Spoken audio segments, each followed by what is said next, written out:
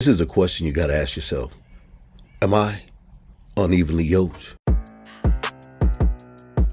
Yo, you ain't know Christians could do it like this. Oh yeah, oh yeah. Look, yeah. Wake up in the morning, feel these blessings on me.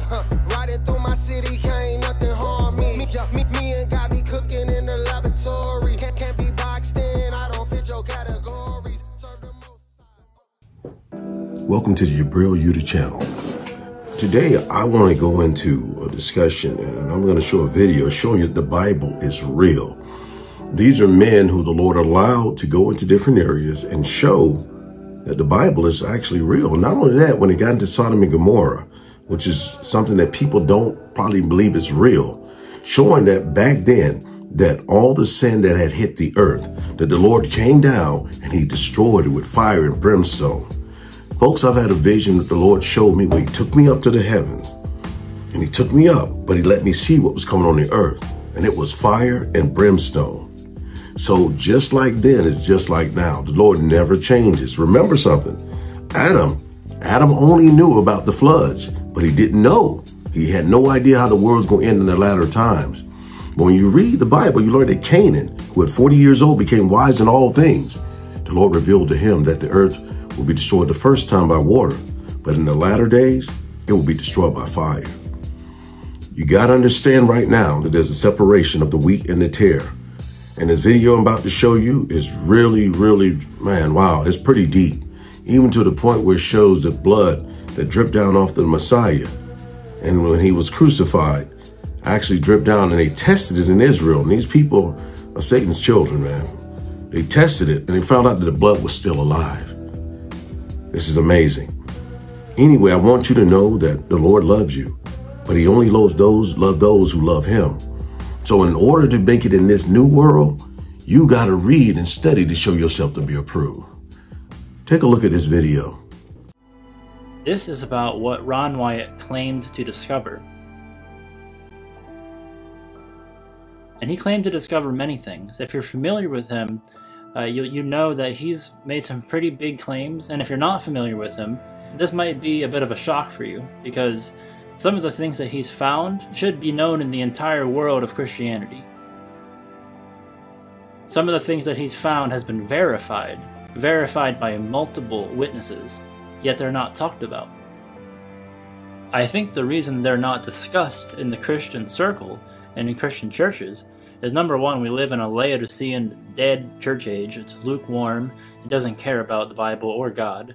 Number two, I think one of the issues is that he is a Seventh-day Adventist, and that scares people away from bringing him up. That scares away pastors and teachers from even mentioning his name because he's a Seventh-day Adventist. Now, I don't give a rip if he's a Seventh-day Adventist. I'm going to look at what he actually found, and I'm going to look at if he actually found it or not.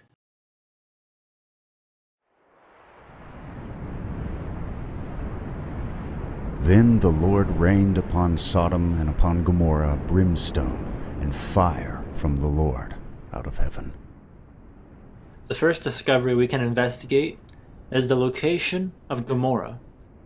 And Abraham got up early in the morning to the place where he stood before the Lord.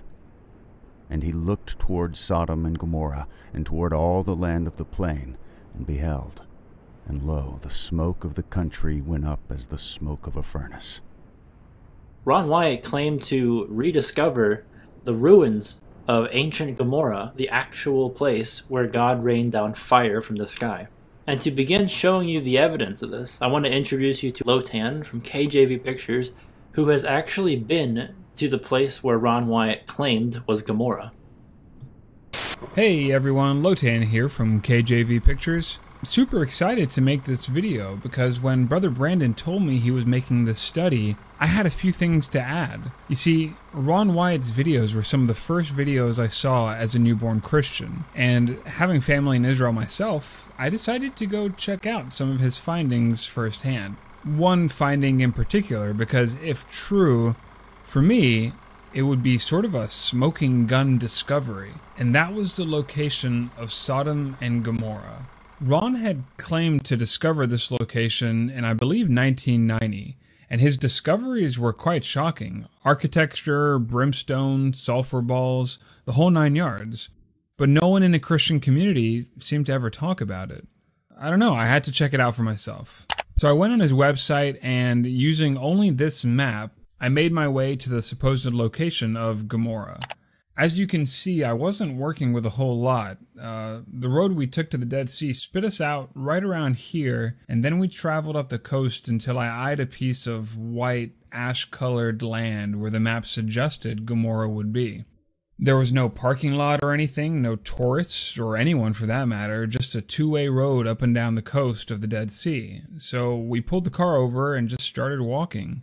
Right away, a large ziggurat-type structure greeted us. Hey, look, it's me. You can see from the picture that this is still the entrance of the city because you can still see desert plants, and we know from Deuteronomy that no grass or seed will ever take root there. Well, sure enough, as we entered the city, hey look, it's me again. No grass or plants made their home there. You could see straight lines in the walls of the city where houses or other architecture used to be, and you could even see more ziggurat-type structures at major intersections. Although I didn't notice it firsthand on my trip since we only had about a few hours to explore, and you'd probably need about a few days from what I saw. But when I looked at this photo, I noticed in the background other symmetrical type structures off in the distance, and nature just doesn't do that type of thing. All the walls of the valleys were decorated with this swirl-like pattern. It was beautiful to look at, like heat had melted different layers of rock and stone together. But beautiful as it was just dust and ash to the touch. All these structures and ashen remains were great and all, but I still didn't have that smoking gun evidence that I wanted. I needed more evidence. I needed to find the sulfur balls that Ron claimed to be scattered all about. That would be my smoking gun. Only then would I be convinced that this was, in fact, the remains of that sinful city that God poured his judgment on thousands of years ago. Sure enough, I found more than a dozen small balls of sulfur scattered about. This is what's left of my personal collection today. I've burned some to show friends and family, and the smell is, well, horrifying. I can only imagine what it must have been like when these balls in their pure form came raining down from heaven on those lost cities. Yeah, if you ask me, I'd say Ron found it, but ultimately it's up to you if you want to believe him or not. But I think the real question is, do his discoveries contradict Scripture? Because if they contradict Scripture, it doesn't matter what I believe. It doesn't matter what you believe. But if they don't, well, for that I'll turn the study back over to Brother Brandon. Brandon, thanks for having me. It was a pleasure talking to you, and I look forward to listening to the rest of the study. Thank you, Lotan, and I highly recommend that you go subscribe to KJV Pictures because his content is on point, King James only. And everything he does is really well done, not only from a production standpoint, but from a scriptural basis. Now I know what Lotan has showed you is very interesting if you've never seen it before, but I want to establish this with more witnesses so you can really see that this is not just Lotan. There are many people who have verified what Ron Wyatt claimed to find.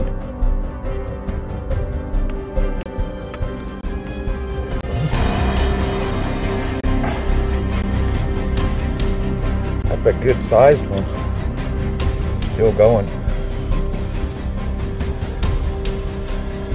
That's sulfur. That'll burn right now. Just put a lighter to it and it'll burn till it's gone. Pretty neat stuff. We're gonna set it on fire so everybody can see it burn. See it turning yellow, and it starts melting, turning black. Watch, and it's still burning. And pretty soon it'll start running down the wall.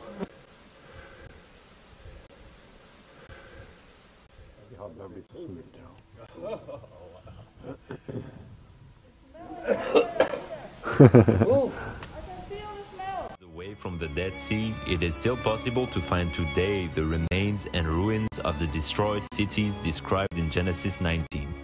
Although the locals consider these remains to be sand dunes due to 3,500 years of rain erosion, Archaeologists like Ron Wyatt and Jake Wilson have discovered evident man-made structures in the area in the 1990s. Formations such as ancient houses, gates, temples, statues can still be spotted in the area. As opposed to regular sulfur, this pale white form of sulfur can only be found in the ruins of Sodom and Gomorrah. It cannot be found in any volcanic area or any mineral museum.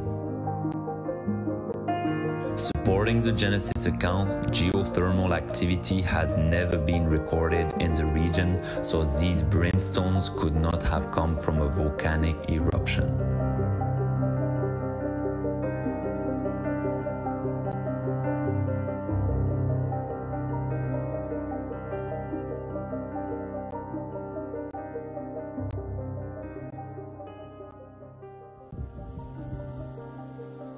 Just one touch. I didn't even see the sulfur on my finger. Look at this blister. It was so hot, it was indescribable.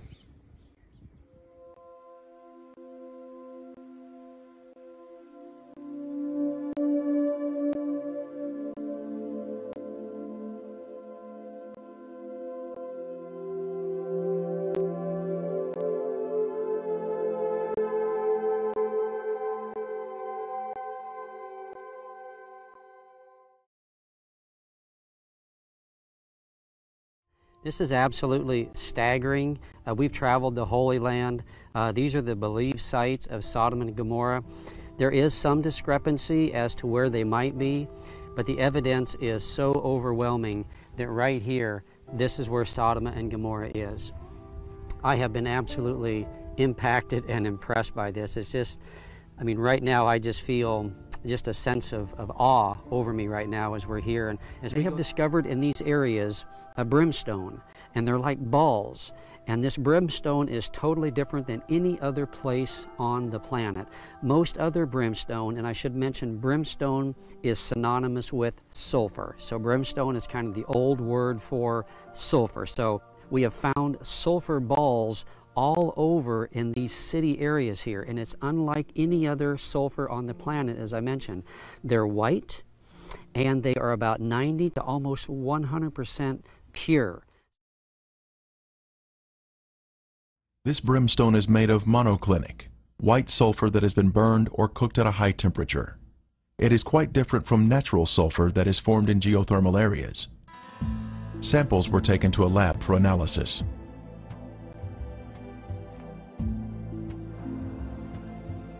Each specimen was carefully separated and prepared for testing, with the outer portion cast aside.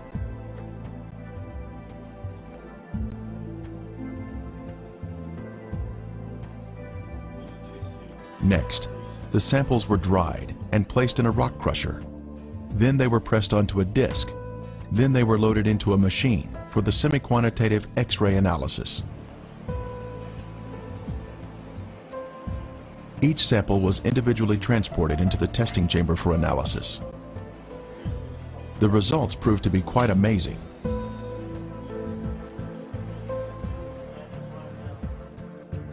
As the samples were found to be 98% pure sulfur, unlike any other sulfur found on Earth. This pure, cooked sulfur is the heavenly marker that was left behind to show the world that the Lord, without a doubt, destroyed these sinful cities at His command. Critics have said that the sulfur is from volcanic activity, but that type of rhombic sulfur is only 40% sulfur and is of a crystalline form, unlike the white, compacted monoclinic form that is found in the ashen cities today. Here is a round piece of brimstone embedded in a section of ash.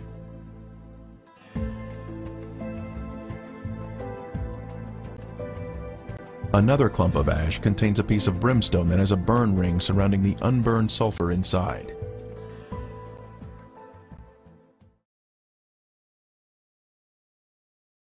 Considering the Bible describes this as being once like an Edenic area, You see, nowadays it's just completely dead. As we are told, happened to this place that was judged. Today it's completely dead. Nothing is growing here.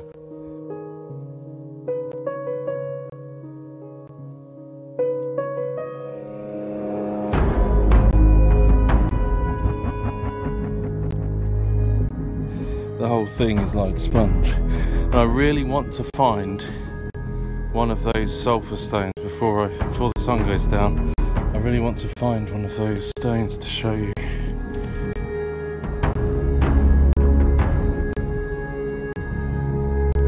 That is not a normal shape. That doesn't look natural at all. That is definitely seems to be a man-made shape. And is this not enough evidence for people to find all of these man-made looking structures, ashen remains, crumble in your hands, in the location where we're told in the Bible as evidence of God's judgment, as described by Josephus, historian, but then also finding circular, almost pure sulfur balls in the middle of the ash, in the middle of the walls and the shapes of the buildings. Is this not enough evidence for us to see that A, the Bible is true, and B, God is a just God and we need a saviour? Because sin requires punishment. Sin brings on the wrath of God, and this place is the evidence of the wrath of God, a holy God who is righteous and true, and this place was very rebellious. Now, whether or not you've heard of this discovery before, I want you to think about the fact that nobody talks about this. Why is this information so suppressed? Something that Lotan said that resonates with me is there was nobody there. There was not even a tourist attraction or anything. Dude, if the LGBT community knew, if this was widespread information, and if everybody knew that Sodom and Gomorrah was real and God actually wiped out the city, why do archaeologists not look into this? What are they looking at? If they're not looking at this, where it's directly in your face, what are they actually spending their time on? Lotan said there's nobody there. Dude, this thing has been discovered since 1990. That's 31 years ago. Come on. There's no archaeologists in Sodom and Gomorrah with all this video evidence after 31 years. That's the world we live in. The truth is suppressed.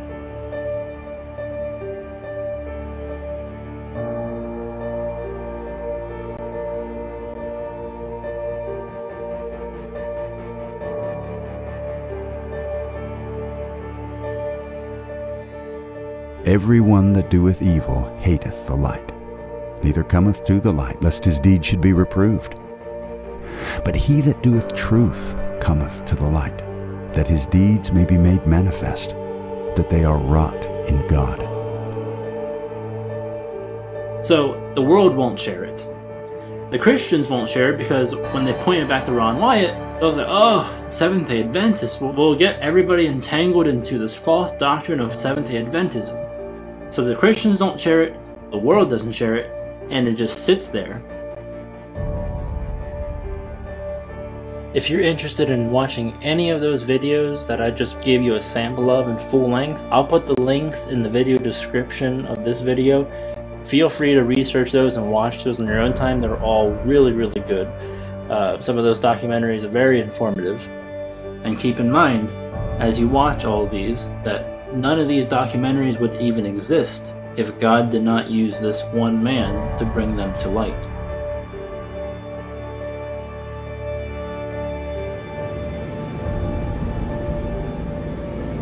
And the Lord overthrew the Egyptians in the midst of the sea.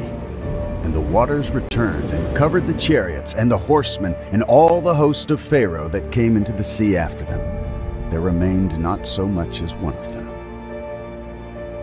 But the children of Israel walked upon dry land in the midst of the sea, and the waters were a wall unto them on their right hand and on their left. If you open your Bible to the very back where you have all of your maps, you're going to see that most Bibles at least have a path drawn out of the Exodus pathway from when the Israelites left Egypt from slavery, when they were delivered by God through the Red Sea and then all the way to Mount Sinai and through the wilderness. Most Bibles will have a map that depict the pathway and the route that they took. You can throw that map in the trash. That's not the actual route. Ron Wyatt found the actual Red Sea crossing. When Ron Wyatt was at this spot in 1978, he decided to inspect the waters here for any evidence that may have been left behind from approximately 20,000 chariots, plus the horses, horsemen, and foot soldiers. What he found has been confirmed by others. Scientists always kept trying to say that they crossed in the Sea of Reeds, which was ankle deep at a certain time of year and stuff. And Dad wanted to prove that it was a biblical miracle. And so he tried to trace their steps from Egypt. And basically he did. He got an airplane and he had this guy named Moses, actually. Yeah. That's no lie. We hired a pilot in Eilat and his name was Moses, and he flew us up and down through there, and Dad told him what we're looking for. We're looking for a valley that goes all the way through the mountains from here, from the Sinai Peninsula to here. And the guy said, oh yeah, there is one. And back then there wasn't a road even down it, but now they have a road down there. All the way through, yeah. It keeps washing out all the time. There has never been any real convincing evidence, nothing found, nor archaeological evidence found by Cairo, Egypt, that would support the fact that the Israelites crossed there. There has been, however, much evidence found, archaeological evidence, to show that the crossing was here and that Mount Sinai is in Saudi Arabia. So basically what we have here is the traditional Exodus route from Goshen, where the Israelites were in Egypt. They came out of Goshen and then they crossed over around here somewhere, and this is where the traditional crossing of the Red Sea is. It's really sad because they're basically saying that Egypt's chariots got drowned in this really shallow marsh-like area. They will keep the traditional site of Mount Sinai, and they'll put it here not because of evidence they found, but because Constantine's mother said this was Mount Sinai. So the scholars, with all their wisdom, go along with Constantine's mother, and in order to do that, they got to put the Red Sea crossing over here, because it wouldn't make sense over there. And they also say that this is the real Red Sea crossing because in the Hebrew, it's the Sea of Reeds, the Reed Sea. But if you actually look into it in other places in the Bible, it describes this area right here as the Red Sea as well. So this is also the Red Sea in the Bible. So anyways, the actual Red Sea crossing, they ended up at this beach right here. And then they crossed right here. So the actual Mount Sinai is in Arabia. According to scholars, it's where Constantine's mother said it was. But according to Paul, the apostle, it's in Arabia. And that's where it actually is, and we'll look at that next. But here's where the actual Red Sea crossing is. The actual route starts here, goes down through here, and then they get entangled in the wilderness. And let me see if I have a map of that. Yeah, so as you can see, there's like this windy valley. And that's where Pharaoh realized they would be entangled in the wilderness. And then when it pursued them, and they came out at the beach here. And this is where they actually crossed. There's another bird's eye view of the beach. And as you can see, all of Israel would fit onto this area of land while God protected them with a pillar of fire, cutting off Pharaoh's army coming from behind. They're literally finding chariot wheels. This is all found in that Red Sea area. Egyptian chariots were known to use metal hubs in the center of the wheels. Using metal detectors, divers have found metal in the raised hubs that are now covered in coral. So when you dive with underwater metal detector, you can go over all the corals and you don't get any reading. And then when you go over obviously metal or iron or whatever, you do get a reading. So that's the way you know that if you've got a wheel shape and you get a strong metal reading from it, then that would be the difference between just a round coral and something that could potentially be a chariot wheel. So when you compare this particular four-spoked hub to the hubs that you see in the Egyptian Museum, you know, it looks exactly the same, and there's metal where you'd expect to see it. Here we see another four-spoked chariot wheel with one spoke missing and a center raised hub. The coral here has preserved the chariot parts by retaining the man-made structure, even after the wood has disappeared. Here we see another wheel suspended on its axle, standing at attention. It has 6 spokes and a raised center hub. Ron Wyatt made many dives here and located many artifacts.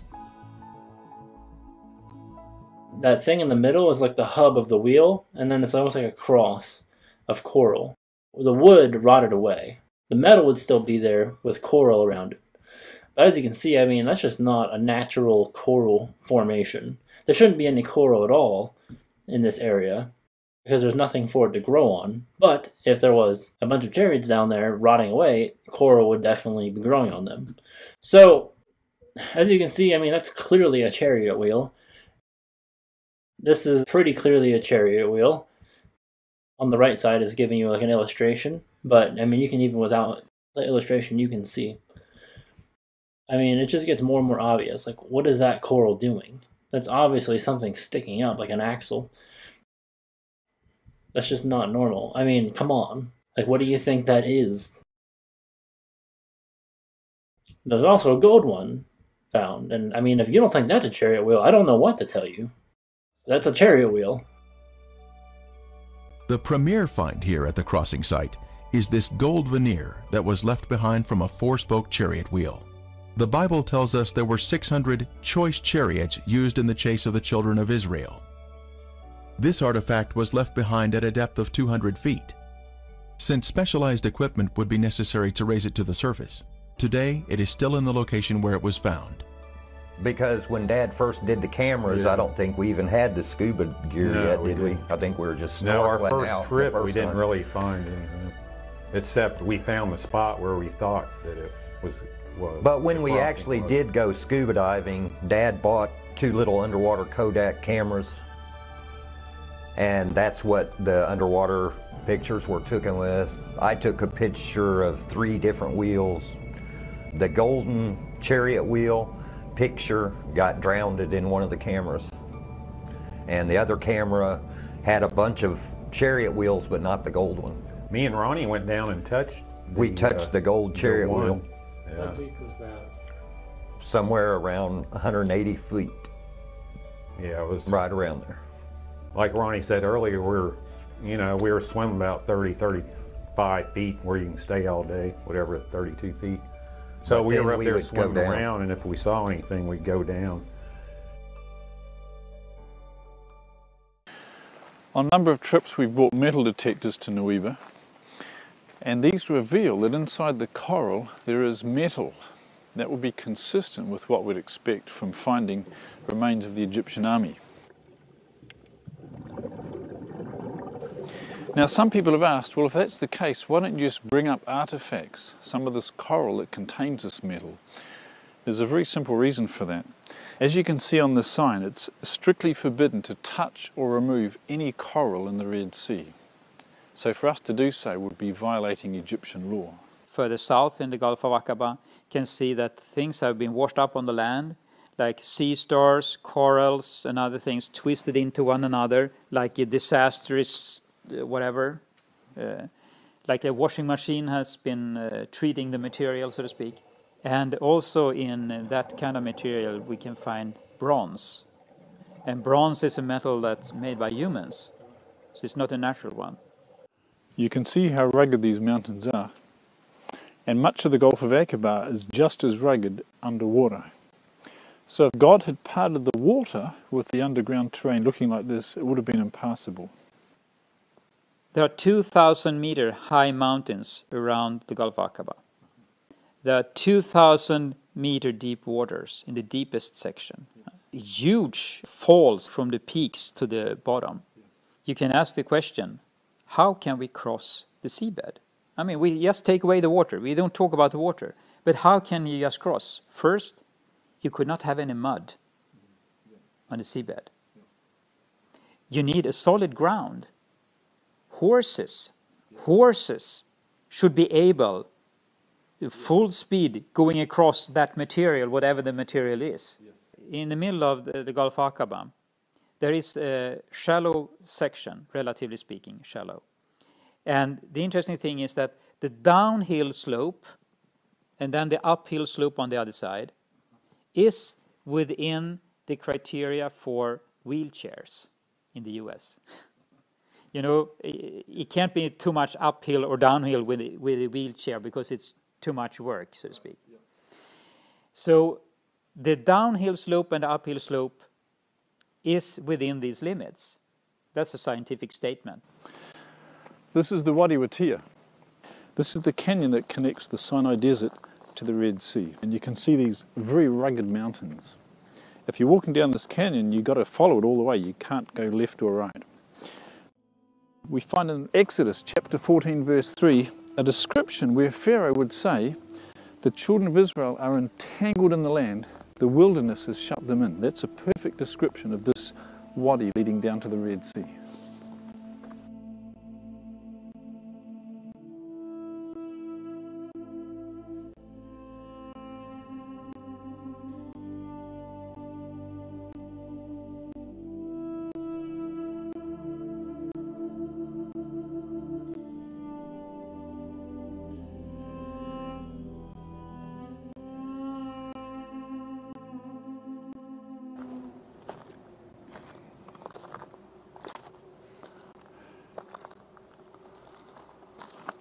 Finally, after walking about 30 kilometers through this wadi, they come to the Red Sea. You can see behind us the Gulf of Aqaba, and behind that, the mountains of Midian.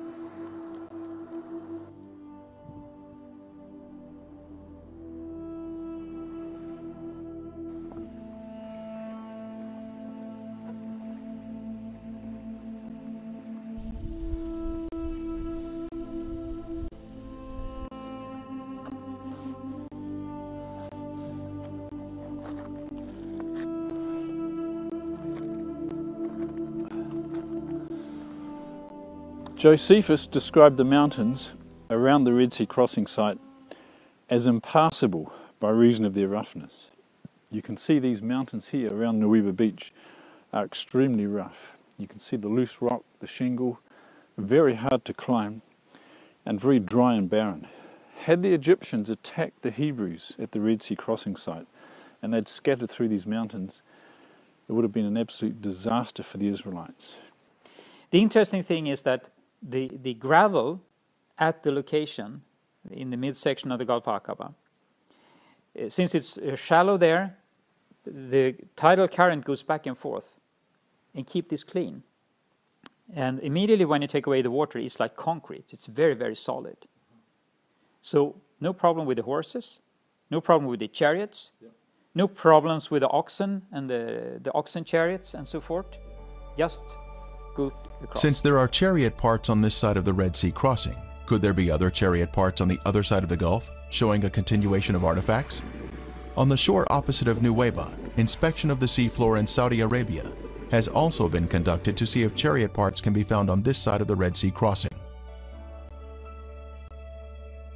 While investigating the Saudi Arabian waters, Viveka Pontian found this beautiful round chariot wheel specimen with a raised center hub.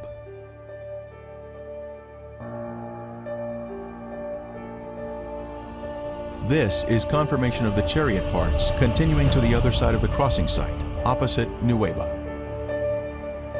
They also found a human femur bone, possibly a human rib cage, which is really hard to see, and a horse hoof.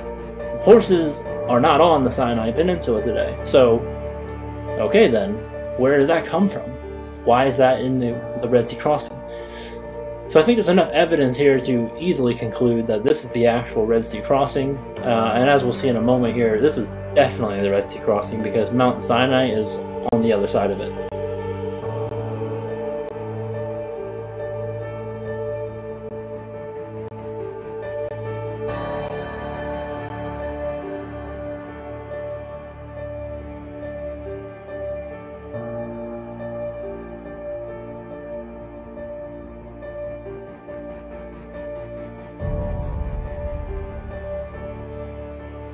And the smoke thereof ascended as the smoke of a furnace, and the whole mount quaked greatly.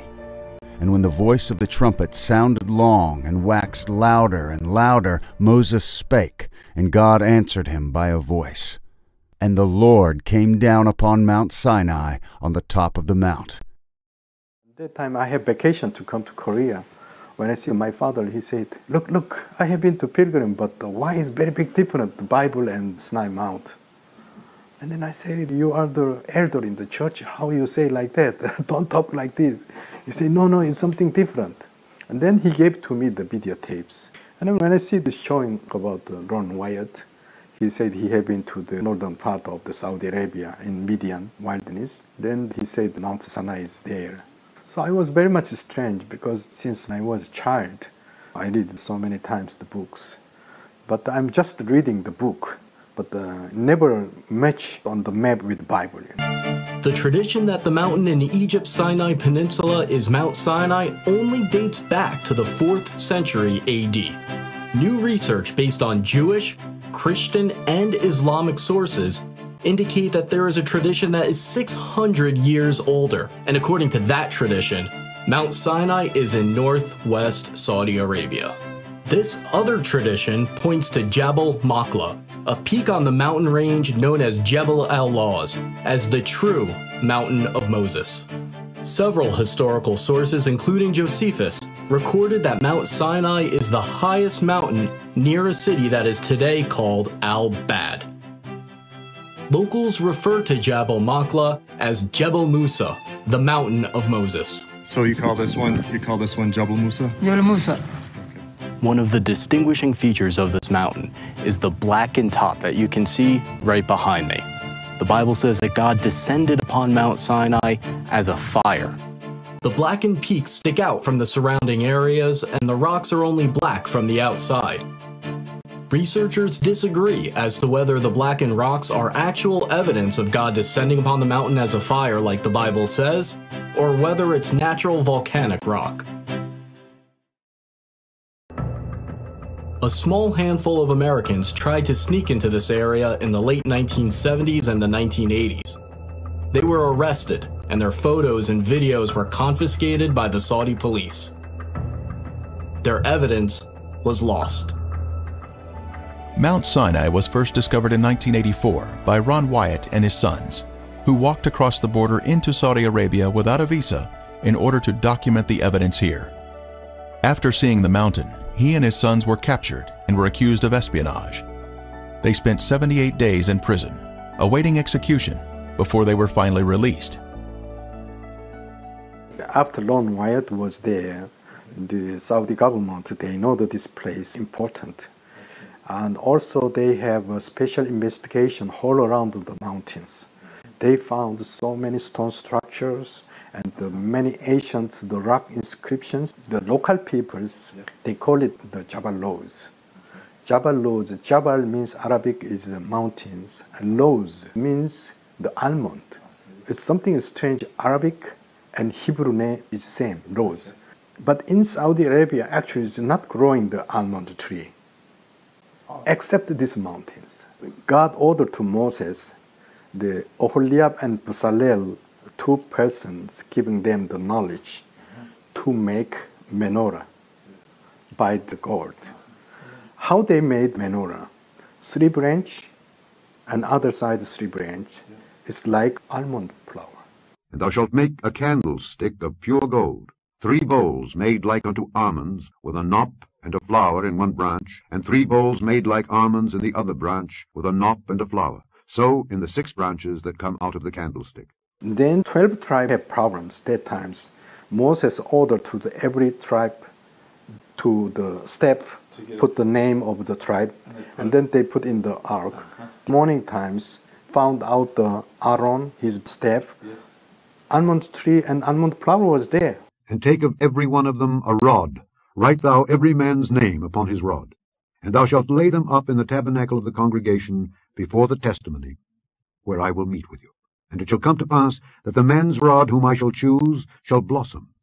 And it came to pass that on the morrow Moses went into the tabernacle of witness, and behold, the rod of Aaron for the house of Levi was budded, and brought forth buds, and bloomed blossoms, and yielded almonds. How to match this mountain name and this almond? But also, why is matching the Jabal Lows and the Hebrew and Arab is same word, same meaning? Well, we've made it not to the summit yet. We're at about 6,400 feet in the elevation. As you look behind me, you can see the big plain that the Israelites camped in front of the mountain. And just right down where we're standing, you can see the plateau where definitely 70 plus people could have sat and ate with God. Remember, Moses went up there with the elders of Israel. And right in front of me is the Blackened Peak. We're going to summit that today. I understand from their video, they said where the black begins, it's very distinct. It's a clear change from normal rock to black, like it's a boundary, a very clear boundary. Did you found that too? Yeah. I go to on the back side. I come to there. But this one, the like stone is melted. But some of them they arguing said, oh, this one volcanic stone. But volcanic stone, if you broke inside, also is black. Yes. But this one, only the outside is blackened. 20 to 30% from the top of the mountain is blackened. But it's go down is normal. Wow. Yeah, it's not like a volcanic stone. Right. Different, very big different volcanic stone. Okay, we are at the line where the stone changes color between the black stone and the white, pink, whatever you want to call it, granite. And here's the blackened boulder. And we're just looking at it, and if you pull off this piece, inside it's a different color. That's kind of pinkish, but the outside is black. Now the amount of evidence around Mount Sinai here, which today is called Jabal Machlah, reveals this place is indeed the true Mount Sinai. It is all quite convincing, so let's now look at all of the evidence here at this Mount Sinai, which is known again as Jabal Machlah. First of all, the Bible states that the Israelites camped at the base of Mount Sinai for around a year. Interestingly, at the base of this mountain here is a large flat area where the Israelites could have camped. It is huge in size and had streams of water and pasture land for their livestock to graze. Also, the climate was perfect as it is higher in elevation, so it's not hot in the summer and it's comfortable in the winter. Next, Exodus 19:18 states that Mount Sinai was all in smoke because the Lord descended upon it in fire, and its smoke ascended like the smoke of a furnace, and the whole mountain quaked violently. The top of these mountains are dark, showing signs of burnt marks. The outer parts of the rocks are black, but on the inside they are brownish in color. And you can see here there's been some rocks that have been chipped away, and you can see that on the outside they're black and on the inside they are brown. This seems to be more evidence that this mountain and the surrounding mountains close by were covered with fire and smoke. Now from Mount Sinai, God gave the 10 Commandments to the nation of Israel and supernaturally wrote them on tablets of stone with His own finger. This was an earth-shattering event. Scripture says the mountain was on fire for 6 days and appeared as if it was going to be consumed. And the Israelites who saw this were terrified as they beheld everything that took place. The Bible also speaks about how Moses and 70 elders of Israel went up the mountain to worship God. The elders were to stay at a distance from Moses and could only go part way up. Interestingly, there is a natural plateau partway up the mountain where this event could have happened. Another piece of strong evidence is that at the base of this mountain an altar has been discovered. This would match what Scripture states in Exodus 24, 4 and 5. And Moses wrote down all the words of the Lord. Then he got up early in the morning and built an altar at the foot of the mountain with 12 memorial stones for the 12 tribes of Israel. And he sent young men of the tribes of Israel, and they offered burnt offerings and sacrificed bulls as peace offerings to the Lord. Now at the very base of this mountain are extensive remains of an altar and a complete system for animal sacrifice. There are corrals where the animals would have been kept and an altar at the front of it. There have also been discovered animal bones here underground.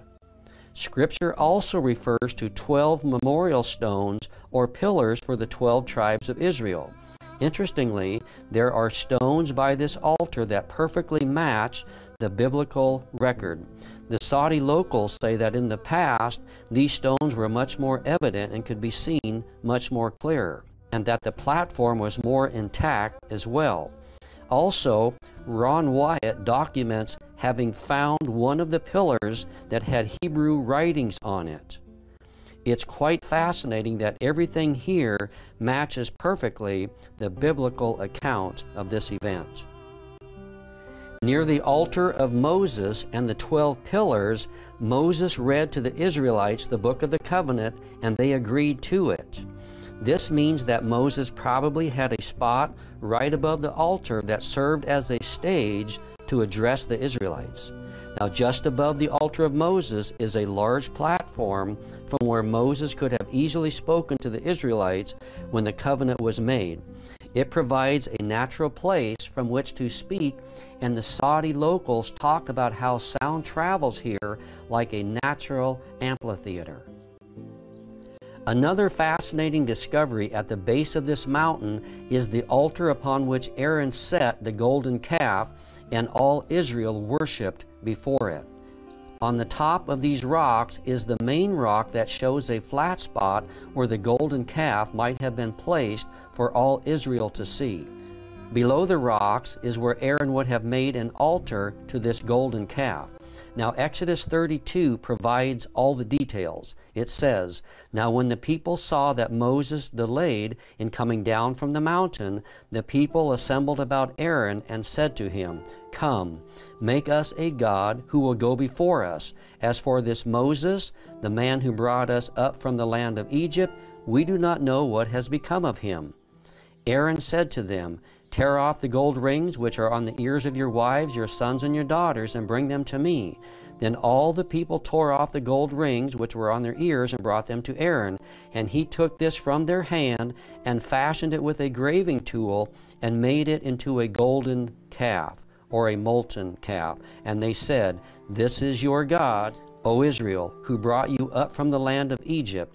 Now when Aaron saw this, he built an altar before it." So Moses was on top of Mount Sinai for 40 days, and this event happened while Moses was away. Now, interestingly, this golden calf was a representation of the Egyptian false god Hathor. It was one of Egypt's main gods. You can see images of this false god that look very similar to the paintings on these rocks here. There are also many other inscriptions on these rocks as well. Now, worship of this false god Hathor consisted of dancing, drums, and sexual promiscuity, and this is exactly what the Israelites were doing while Moses was away. This altar, interestingly, is fenced and gated like other archaeological sites at the base of this mountain by the Saudi government. However, over the past several years, the Saudi government has opened up these sites to tourists, and you can now go there easily and see these places for yourself. Additionally, many artifacts and discoveries have been found in this area that give great evidence that this mountain is indeed the true Mount Sinai. Now, after the golden calf incident, when Moses returns back to the base of the mountain, it says in Exodus 32:20, what Moses did with this golden calf. It says, "Then he took the calf which they had made and completely burned it with fire and ground it to powder and scattered it over the surface of the water and made the sons of Israel drink it. At the base of this mountain there is a stream which forms a small lake. So this place provides the water that would have been necessary for this event to have happened here. There are also around this small lake a number of wells that have been discovered as well. So this area was a main water source. A stream came down from the mountain here, and it was a main water source. There was another stream as well just to the north. So there was plenty of water in this area for these events to take place and for the nation of Israel to have used during their time at the base of Mount Sinai. Also, after the golden calf ordeal, God ordered the Levites to kill those who had been involved in the worship of the golden calf. In Exodus 32:28, we see that 3,000 died as a result. Now, with this being the case, there should be a mass graveyard site close by to this area. Interestingly, we find a site about 4 to 5 miles north that fits exactly this biblical event. There are thousands of standing stones that appear to have been used as grave markers in this flat plain. This area is also fenced off by the Saudi government and declared as an archaeological site. Also, close by to this mountain, there has been found a menorah painting which gives evidence that the Israelites were in this area. What I know, the oldest menorah was AD 70, Roman Titus. He took to the Rome, you know. After that, they don't found the oldest menorah up to today. But what I found, this menorah inscriptions is very old. Why?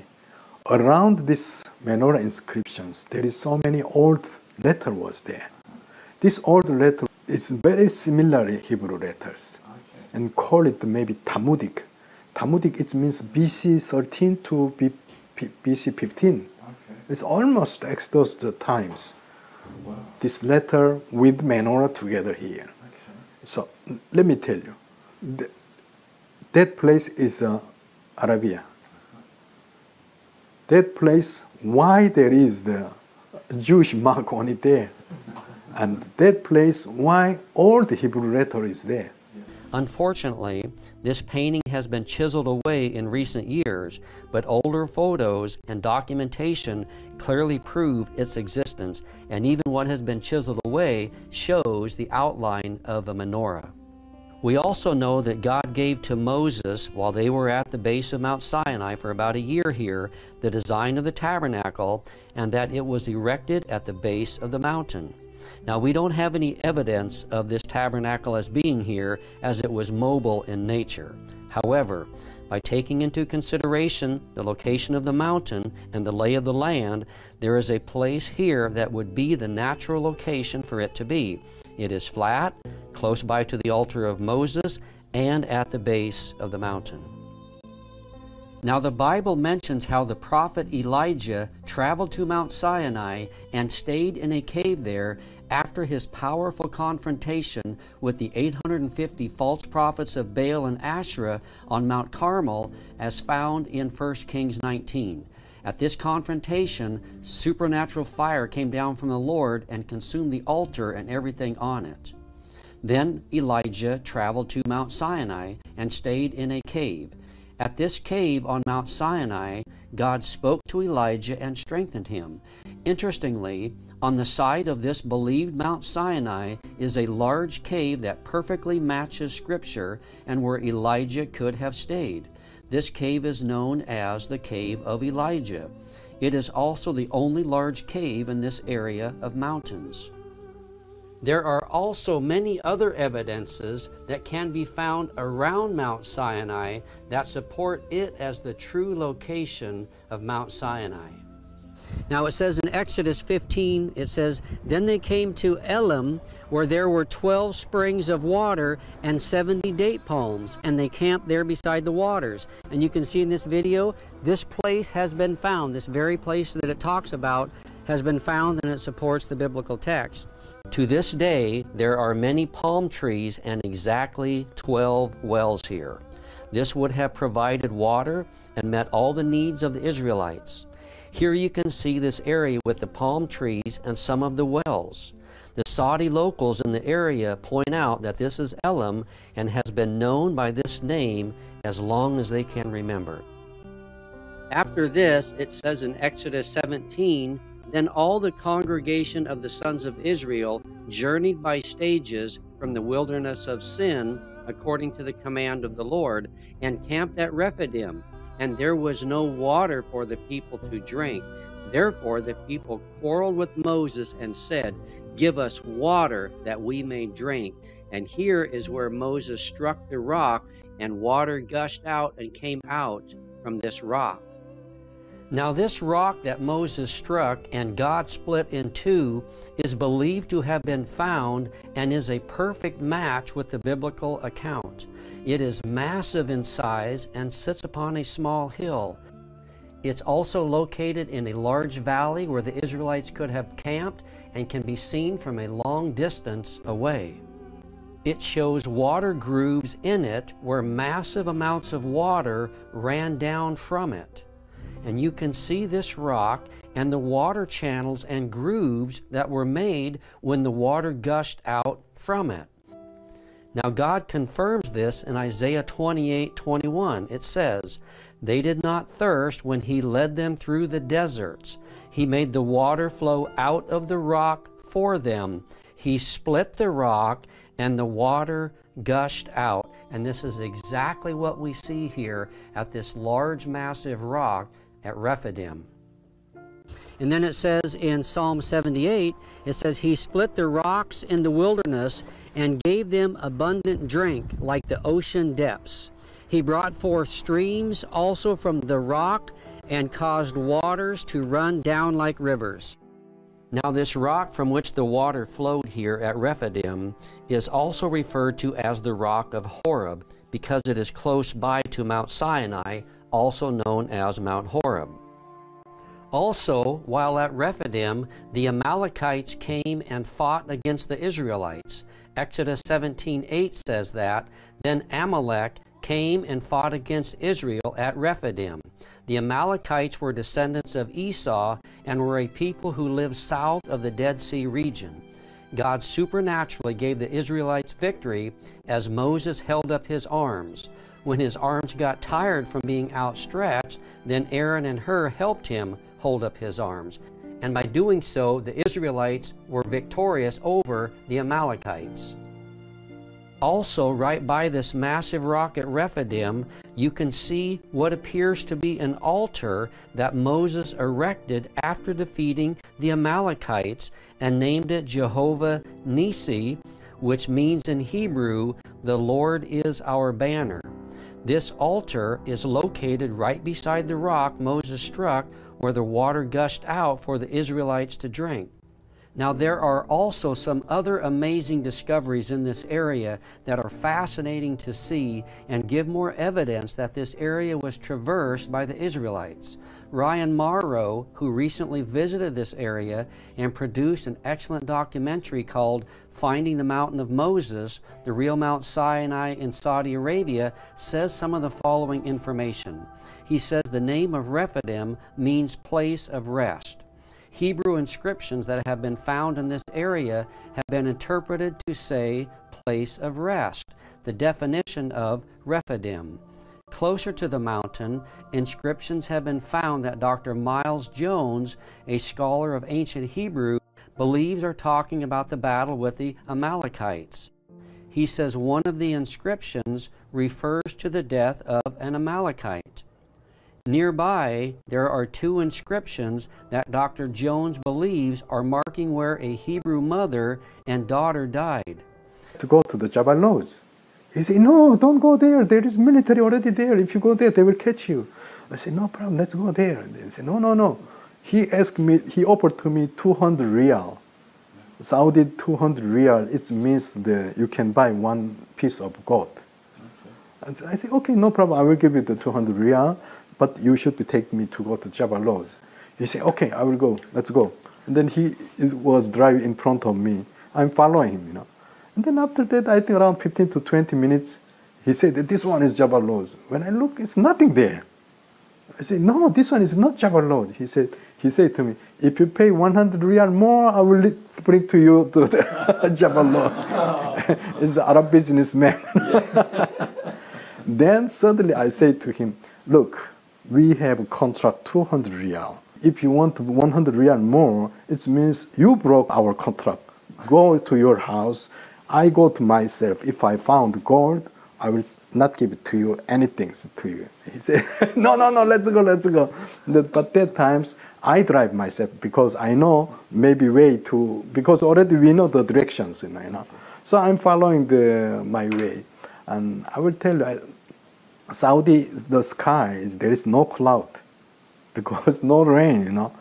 But I found the big black cloud is touched the top of the mountains. Okay. So I thought maybe if I go there, place will be Jabal Lawz.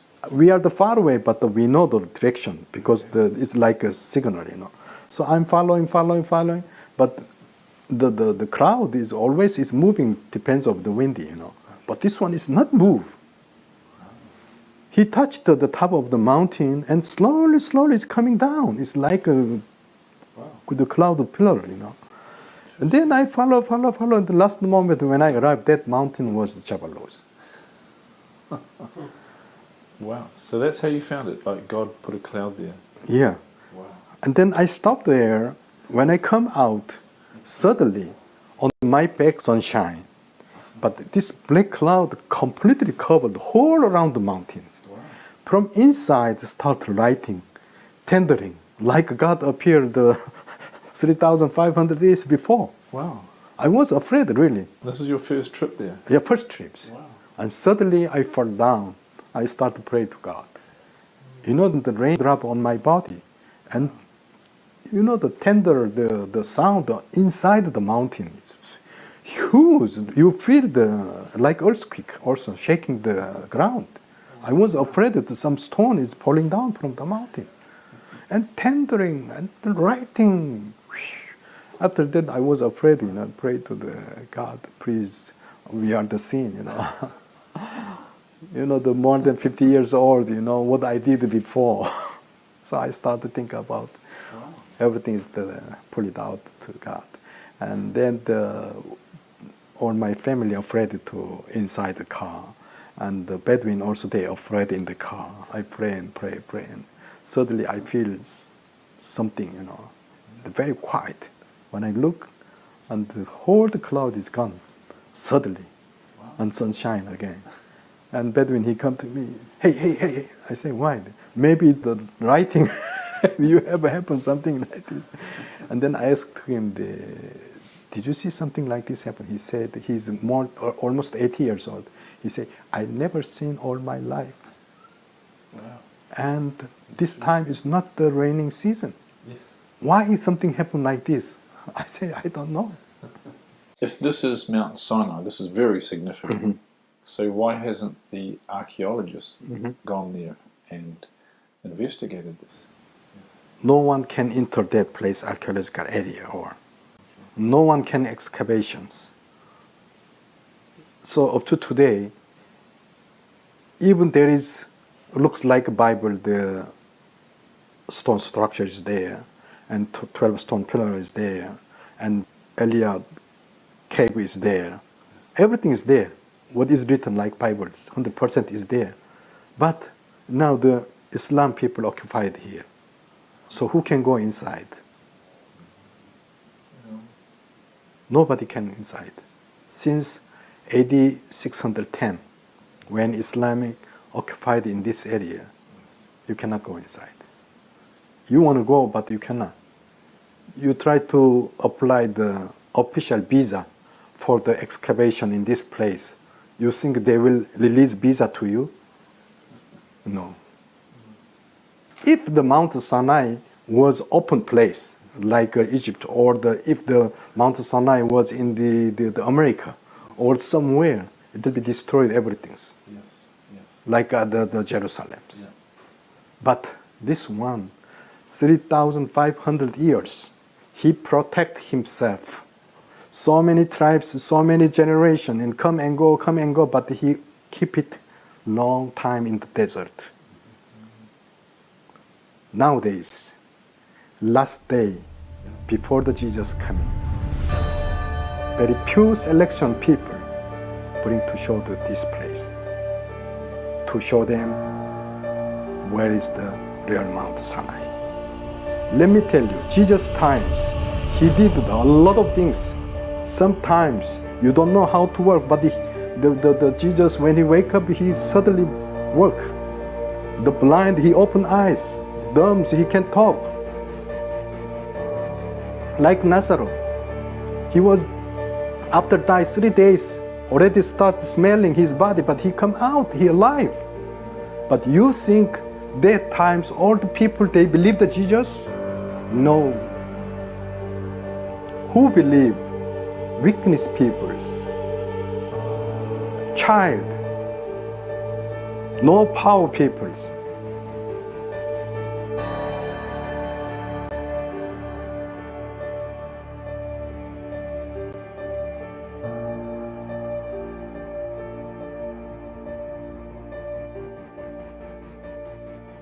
God looked upon the earth, and behold, it was corrupt, for all flesh had corrupted his way upon the earth. And God said unto Noah, The end of all flesh is come before me, for the earth is filled with violence through them. And behold, I will destroy them with the earth. Make thee an ark of gopher wood. Rooms shalt thou make in the ark, and shalt pitch it within and without with pitch. And this is the fashion which thou shalt make it of. The length of the ark shall be 300 cubits, the breadth of it 50 cubits, and the height of it 30 cubits. A window shalt thou make to the ark, and in a cubit shalt thou finish it above, and the door of the ark shalt thou set in the side thereof. With lower, second, and third stories shalt thou make it. And behold, I, even I, do bring a flood of waters upon the earth, to destroy all flesh wherein is the breath of life from under heaven. And everything that is in the earth shall die.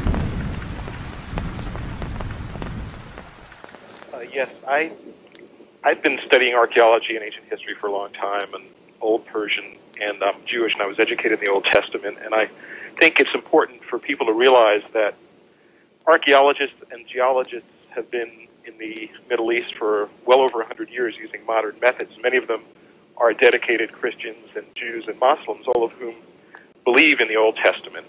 And the reason why none of them think that Noah's Ark could be on Mount Ararat is because from what we know of modern science, it would take Mount Ararat being, 13,000, 14,000 feet, it would take such a huge flood to place an ark there that the flood would leave signs all over, virtually all over the Middle East, and there are no signs whatsoever of such a huge flood. There are small local floods in, Sumer and Eridu and Kish and places like that, but virtually no signs, no geological signs of a flood. Mr. Wyatt? Okay, I appreciate your observation there, sir. Now, we will have to agree with you on the fact that this boat could not be on Ararat for many reasons. It's a post-flood volcano. There's glaciers with the associated glacier flow, and the Bible specifies that the ark landed in mountains, plural, of Urartu, and that was quite a large empire out there. And so it is not on Mount Ararat. It's 12 miles to the south on a place called Mount Masr, or Mountain of Pain, or something to that extent. Now, as to your worldwide evidences of a flood, I will disagree with you there, sir.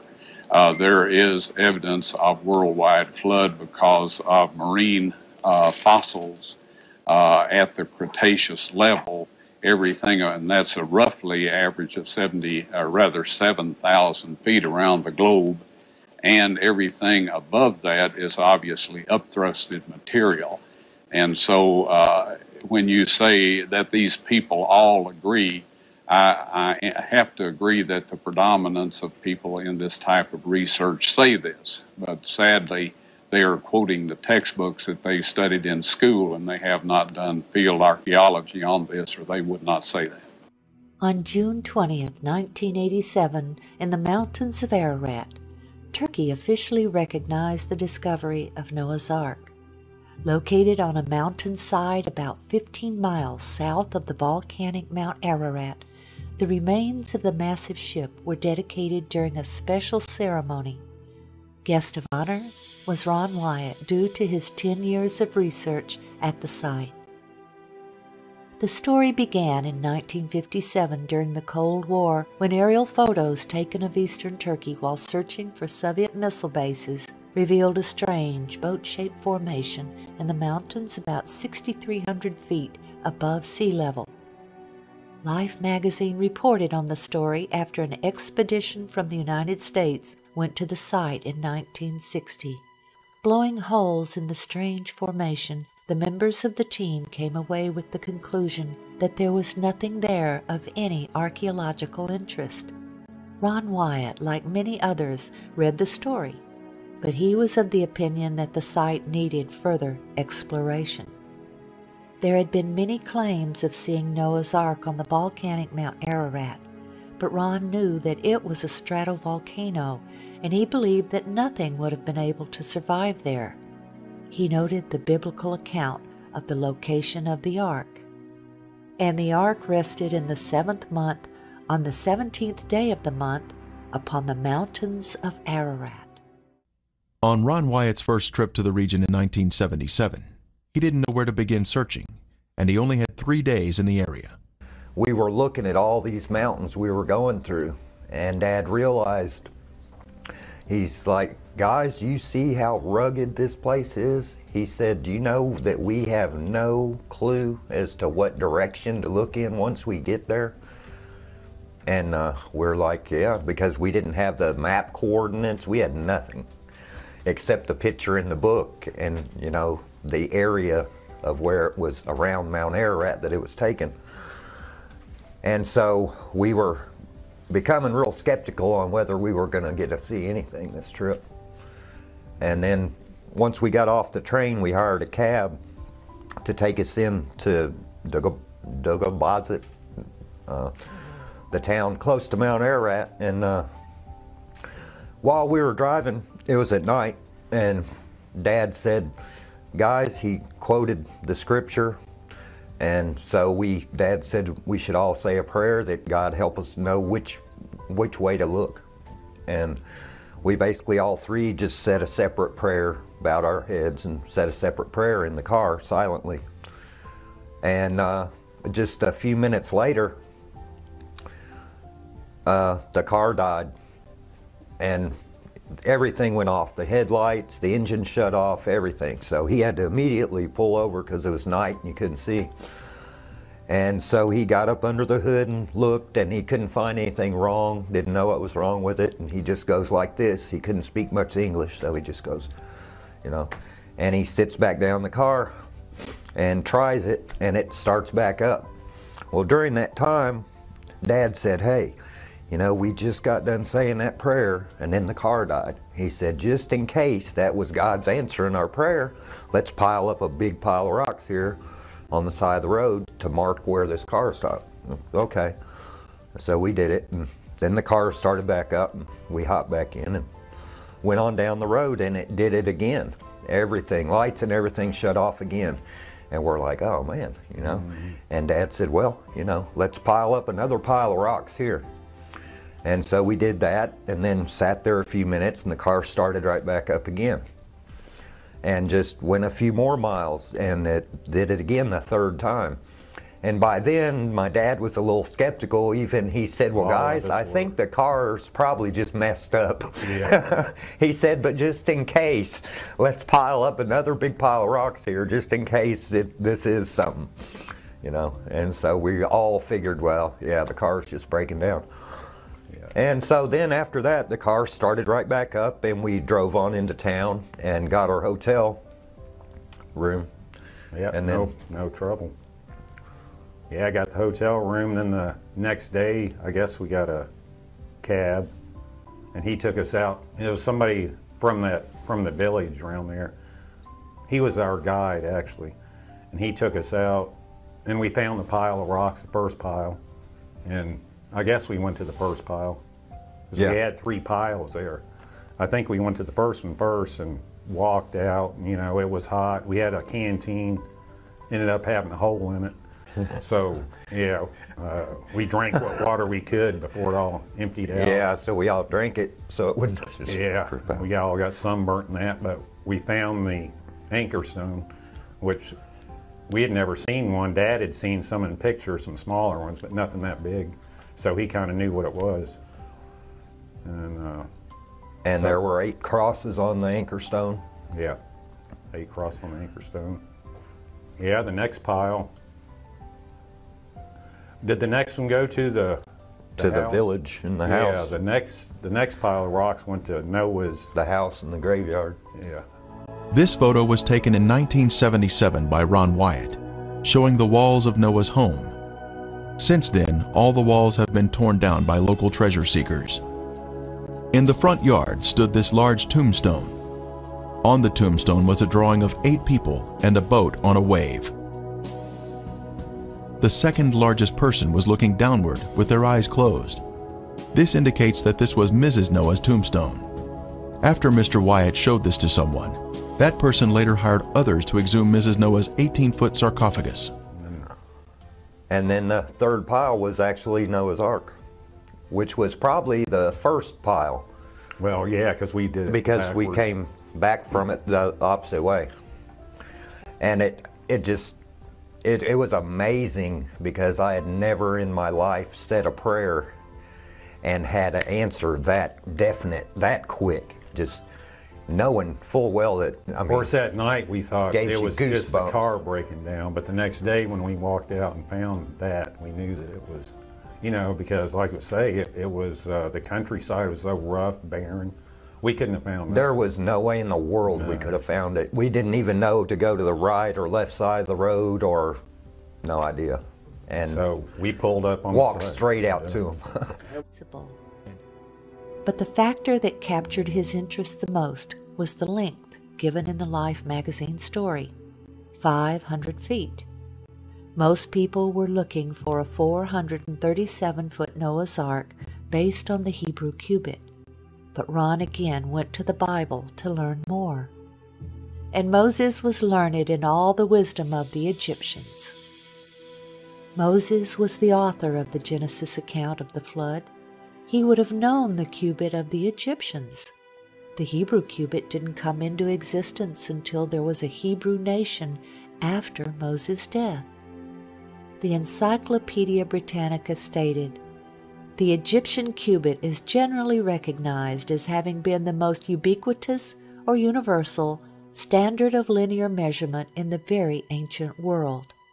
The royal cubit equals 20.62 inches. This would mean Noah's Ark was much longer than 437 feet. 17 years after the Life magazine article, Ron finally made the journey to Turkey. When he saw the boat-shaped object, he saw that it looked just like it did in 1960, and he knew he would need permission to excavate in order to learn anything about what was beneath the surface. So he returned home and enlisted a number of friends to help him pray for an earthquake to reveal more. In late 1978, he learned of an earthquake in eastern Turkey and returned in August of 1979. When he arrived, he was overwhelmed by what he saw. The earthquake had dropped the soil around the object, and a large crack extended the entire length. He could see what looked to him like the remains of decayed rib timbers along the now exposed sides. Also, he was able to measure the depth of the debris and measure the length. It was 515 feet, or exactly 300 Royal Egyptian cubits. He was now convinced. He carefully combed the surface, looking for evidence that it was a shipwreck. He saw what he believed were petrified structures of an ancient ship whose deck had collapsed. He saw what looked like deck joists and deck support timbers. In 1984, Ron met and became friends with Colonel Jim Irwin, the former astronaut. Colonel Irwin was searching for Noah's Ark on Mount Ararat, but he was very gracious and was interested in seeing the boat-shaped site. Ron had brought a metal detector to the site to see if there was a pattern of metal readings. In the presence of Colonel Irwin and others on his team, Ron employed the detectors. He found distinct metal lines down the entire length of the object, while no metal readings were obtained just outside of it. Ron asked Colonel Irwin, who had impressive scientific community connections, if he could have the strange specimen tested. Colonel Irwin sent the specimen to Los Alamos National Labs, where geophysicist John Baumgartner performed the analysis. The results of that analysis captured Dr. Baumgartner's interest. The specimen contained manganese, also titanium and aluminum, among others, and these were not in the form found in nature. Due to the sophistication of the metals, he questioned whether a missile had crashed on the mountainside and Ron had found the remains. The exciting evidences of the metal lines and the analysis of the specimens brought two new researchers into the work. Dr. Baumgartner and David Fassel, the marine salvage expert who knew all about ships and their construction. They both joined the team. Oh, look at that. Oh, well, wait a minute. Wait a minute, let me get a close-up of that. Kind of, You want my hand in there for... Yeah, just to point at those little flakes of iron that are coming out, like right there. There and there. Huh. That's a strong reading.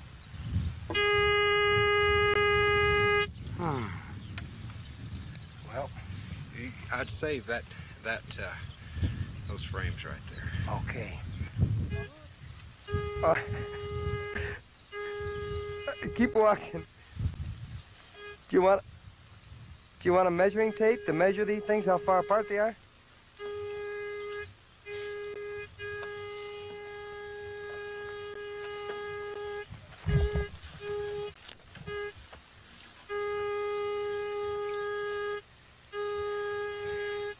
John, as a scientist,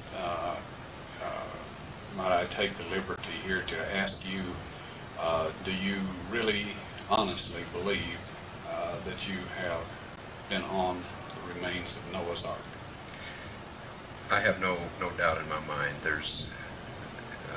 This has to be a man-made structure. It's full of metal. The metal has a regular pattern to it, and the size of the thing and the shape of the thing is such that it's almost certainly a large boat. Dr. Baumgartner and Ron scanned the entire site with 3 different types of metal detectors. Placing rocks at each metal reading, they then attached tapes to show the lines. While Turkish scientists and archaeologists did their own research, Ron and his associates continued their work. The next step was subsurface interface radar. There's the longitudinal bulkhead. You ought to see them popping out, Ron. Yeah, there they are. Here. There's yeah. another one. There's the keel line right there. Yeah.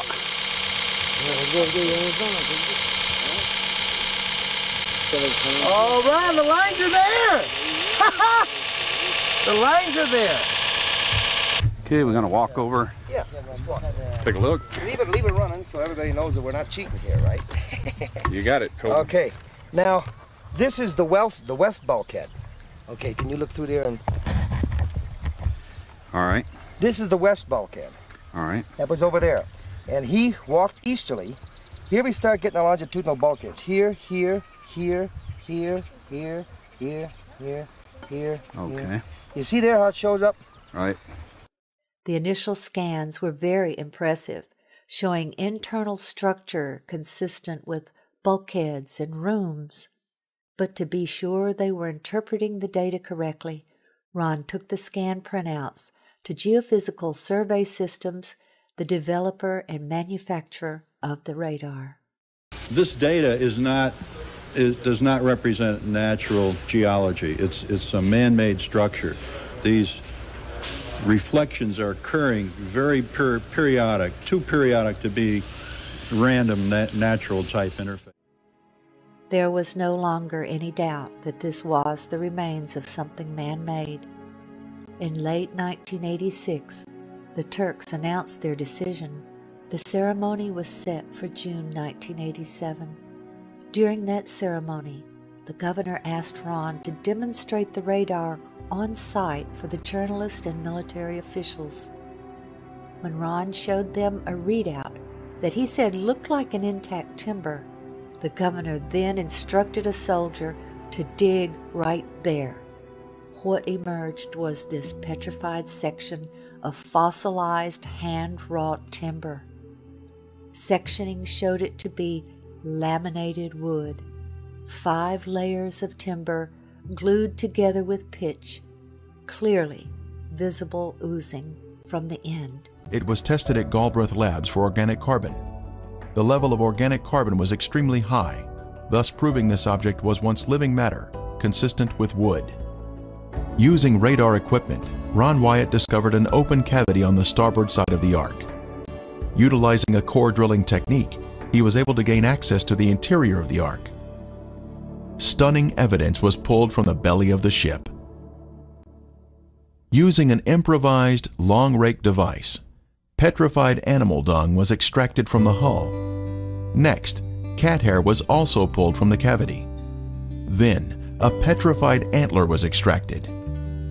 These are all items that one would expect to find in the bottom of the Ark. The Bible tells us the antediluvians were skilled in metalworking. Tubal-Cain, an instructor of every craftsman in bronze and iron.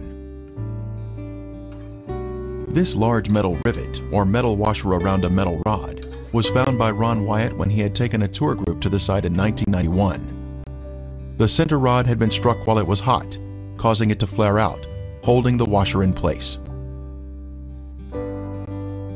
Test results showed that it contained 8% aluminum metal. Aluminum metal is man-made, thus proving the site to be man-made. Skeptics have said Mr. Wyatt was lying about the testing. But was he really? When the Ark Discovery International team was at the Ark site, they used a metal detector to locate metal fittings on the Ark. This is a crescent-shaped piece of metal that had been a circular washer in its better days and was found near the bow on the port side. A portion of it tested at Galbraith Labs in Tennessee, and the results were stunning. It was 8% aluminum metal, just as Ron Wyatt's test had revealed. The test additionally showed a small amount of titanium metal that is also man-made. The Ark Discovery team continued its analysis at the site and located another fitting on the starboard side. A portion of it was sent to Galbraith Labs for testing, and again, there were incredible results. It contained 8% aluminum metal, 1.3% titanium metal, plus 3.8% magnesium metal, all indicative of the Ark formation being a man-made structure. The Encyclopedia Britannica tells us, because of its chemical activity, aluminum never occurs in the metallic form in nature. These unique metal components are special markers that were left behind, which prove the site is without a doubt a man-made structure, utilizing high-tech construction techniques, consistent with what we should find in Noah's Ark. Modern man didn't discover how to make aluminum metal until around 1900, but the antediluvians had this knowledge in their day. Other metal fittings were found on the port side of the deck. Our metal detector picked up metal readings where a rectangular plate was positioned on a flat plane. This plate originally had 6 rivets. 1 is still visible on the left side. We're going to come to some evidence that I believe is really strong in supporting this area as the site of Noah's Ark. In this area have been found around 30 drogue and anchor stones. As mentioned earlier, These drogue and anchor stones were used as ship stabilizers to better withstand storms and cause drag, so ships weren't driven and tossed on the oceans. Found in this area are around 30 of these drogue and anchor stones. They are found scattered along a path running from west to east. It appears as the waters were receding from the Great Flood, the drogue stones began hitting the land under the water, and then they were cut loose. The remaining stones are generally in the area where the ark eventually came to rest. Many of these stones have holes carved in them for connecting ropes from the ark to the stones. Some of the holes have broken over the years in some of the stones. So on the tops of these stones, they had holes in them, and the ropes would go through those holes, and then they were attached to the ark. These drogue stones were continually used in ancient times after the flood and can be found in places like Israel and the Nile River in Egypt. So these drogue stones were something commonly used in ancient ship sailing, and they were used as ballast, they were used as stabilizers to keep the ship stable and to keep it headed into the waves so that it wasn't tossed to and fro on the oceans. These drogue stones are over 200 miles from the closest ocean and about 5,300 feet or 1,615 meters above sea level. They have no business being here other than that a huge ship like the Ark dropped them here. So they're a long ways from any water, and they have no business to be here other than that a large ship dropped them here. The numerous stones discovered near the Druphanar site are the largest ever discovered in the world. This would make sense as the Ark was massive in size and would need extra large stones to stabilize it. Many of these stones have crosses carved on them from early Christians visiting this site, and others have crosses that are from the Crusader period from around 1200 AD. Some of the stones have 8 crosses on them, representing Noah and his family that were saved from the flood. Several of the stones have been used as grave markers as well. One of these stones has an ancient carving that appears to be the Tower of Babel. The 3 layers carved on this stone are believed to represent the 3 levels or decks of the Ark as mentioned in the Bible. Another stone has unknown ancient writings on it that have yet to be interpreted and translated. All these carvings reveal that this site was venerated long ago and visited by religious people for thousands of years. Another large stone is believed to have been used as a sounding stone for measuring the depth of the water under the Ark. In 1990, Ron performed what he called a mini excavation, where he took shovels and bent the blades into a giant razor. He and his associates then shaved off a very thin layer from one section, smoothing it to show the color difference between the structure members and the matrix.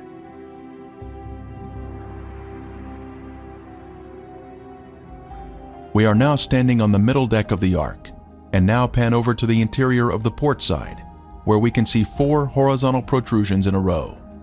They are arranged in a regular pattern, indicating man-made construction. These would have been horizontal deck support timbers, extending toward the middle of the deck. At the stern, we can see the symmetrical shape of the boat, including the center mound, where the decks have collapsed one on top of another. Continuing to inspect the stern, we can see 5 objects in a row along the inside port area of the deck. These have been measured at regular intervals and appear to be vertical posts that would have supported the deck.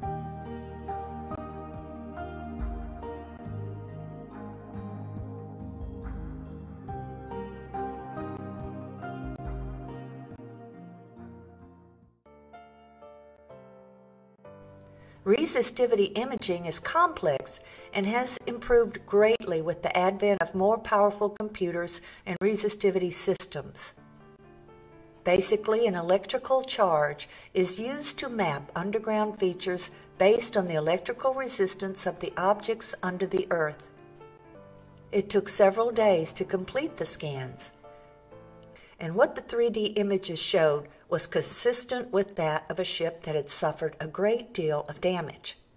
After all, if it is Noah's Ark, as we all believe, it is the oldest man-made object on Earth and is impaled on a massive outcrop of rock. The scans clearly showed that this was not a natural object, and it looked like a massive shipwreck. Looking at the hull shape in 3 dimensions, the resistivity images showed that the front section, which lies beneath the ground, resembles the form of a ship, which is streamlined and with the shape of a deep hull design.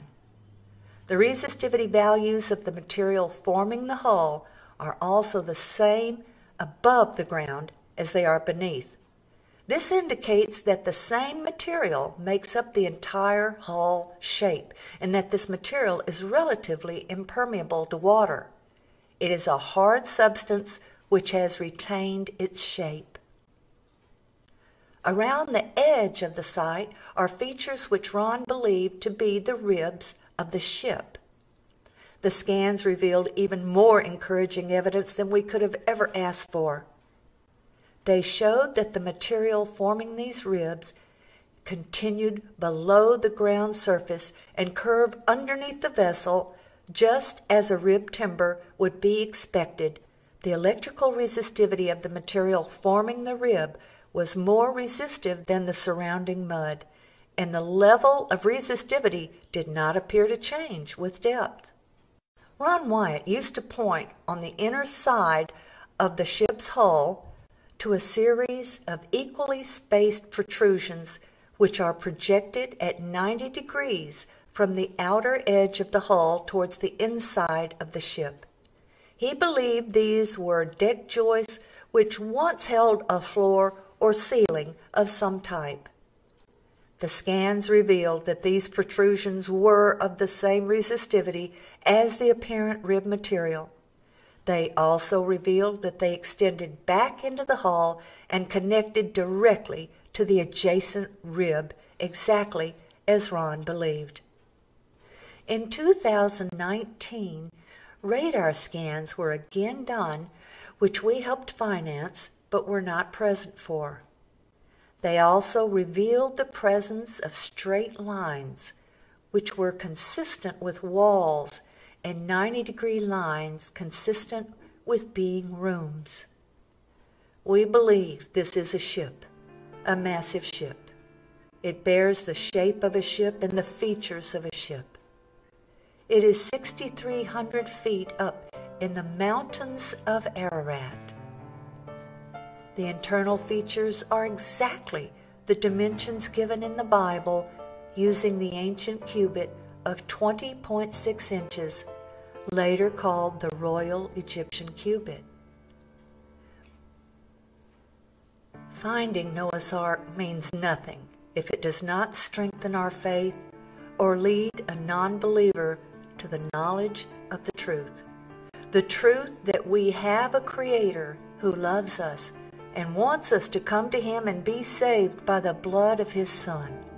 Photos taken at different times of the year have brought out different features of the boat. There was so much convincing evidence uncovered at the site that the Turkish government declared this area to be Noah's Ark National Park, and yet today the world is unaware of this amazing discovery.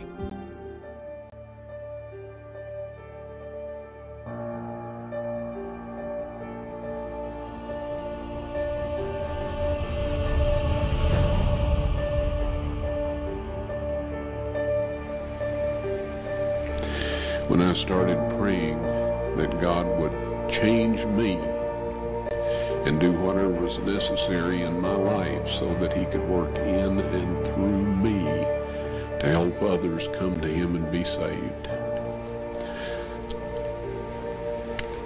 things started to change. So, regardless of his doctrine, regardless of his denomination, regardless of how he viewed end-time prophecy, which is all completely different than mine, God looks at the heart. He looks at those who are humble. He reveals His secret to those who are humble and those who truly are seeking Him.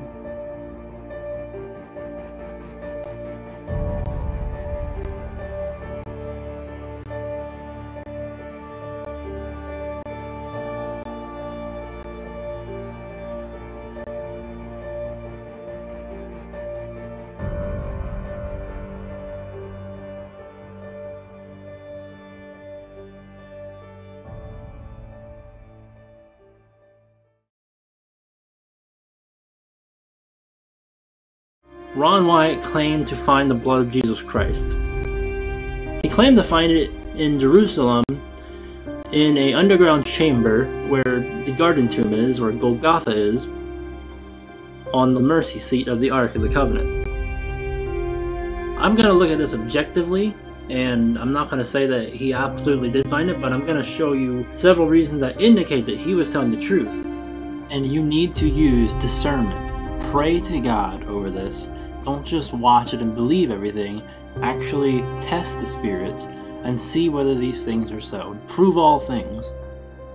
And the earth did quake, and the rocks rent.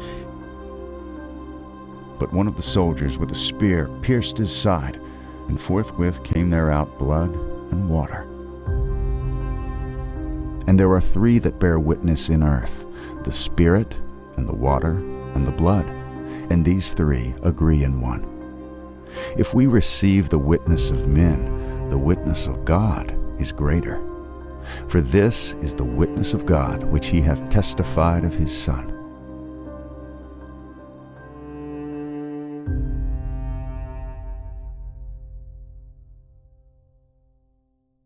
So anyway, I was walking along the cliff face behind this bus station back in this area.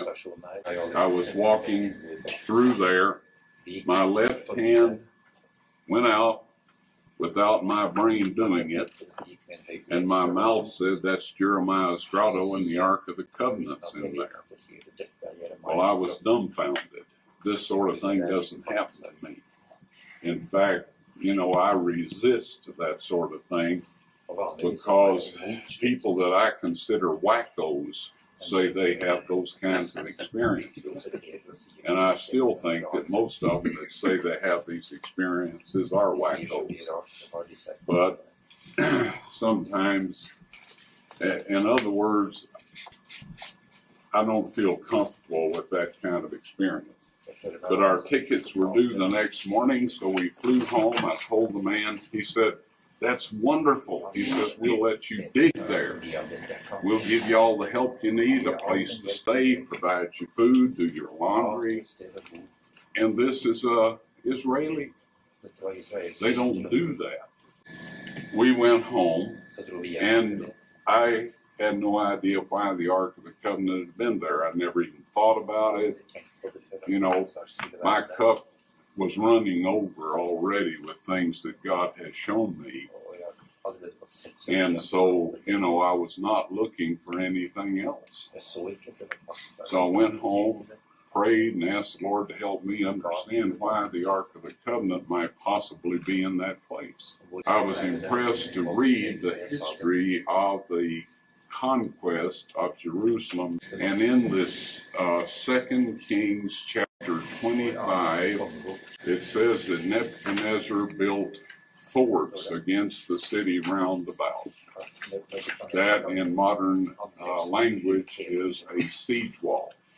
Now this meant that nobody could take anything out of the city or bring anything in the city. So the Ark of the Covenant had to be hidden in the city, under the city, or inside the siege wall. All right?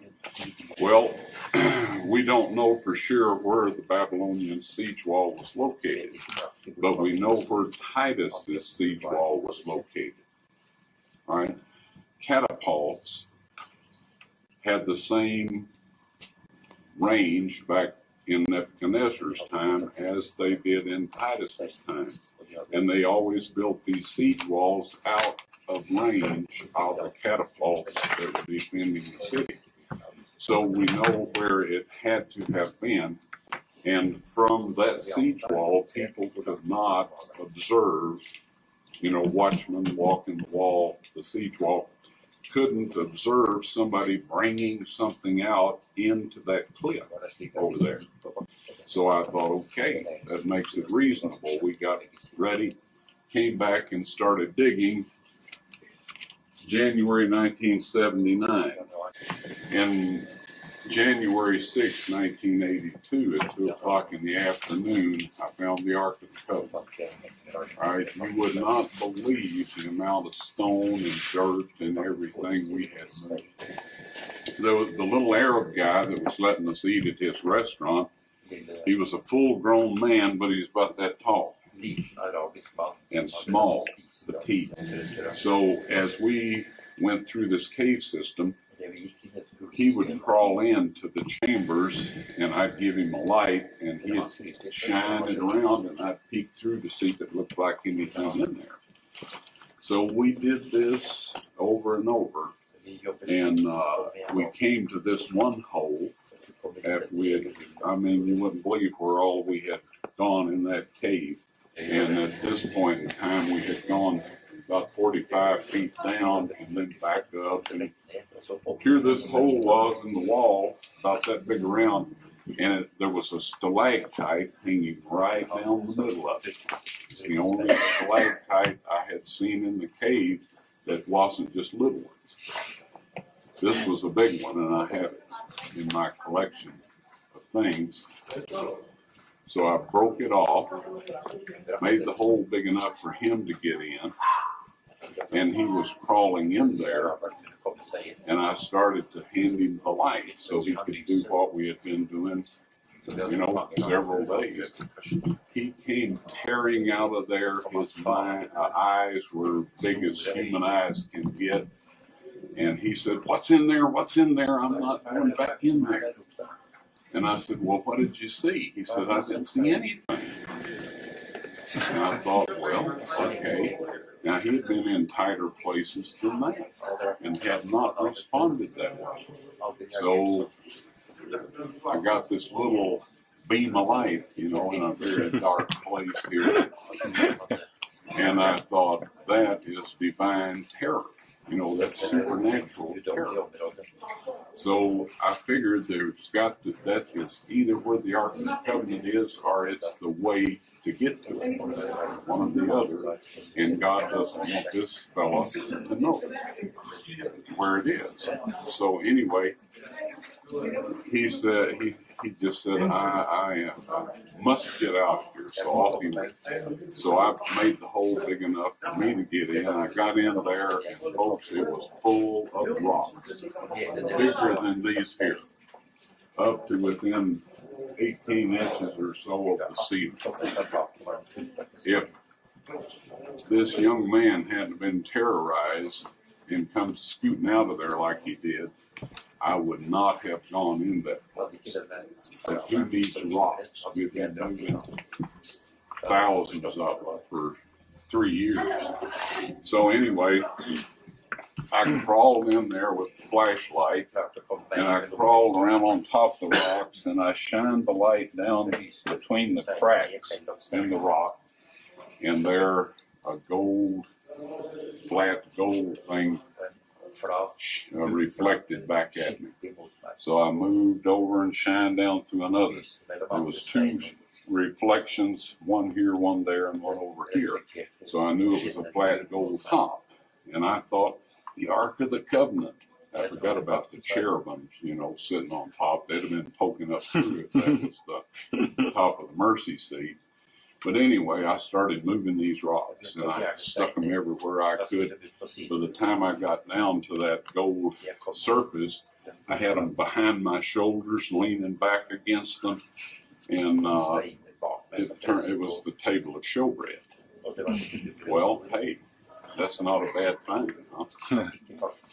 But anyway, I was looking for the Ark of the Covenant, and it was only then that I took time to carefully examine the rest of the chamber. See, I had just crawled in, took a quick look, and started checking down under the rocks.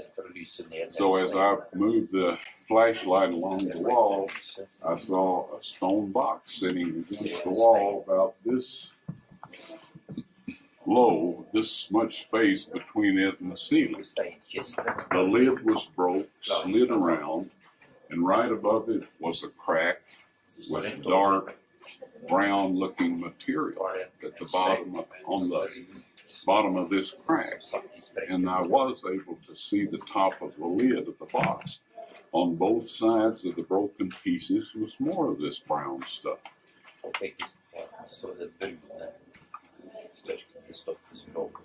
All of a sudden I realized I was sitting in front of the Ark of the Covenant, and that Christ's blood had come down.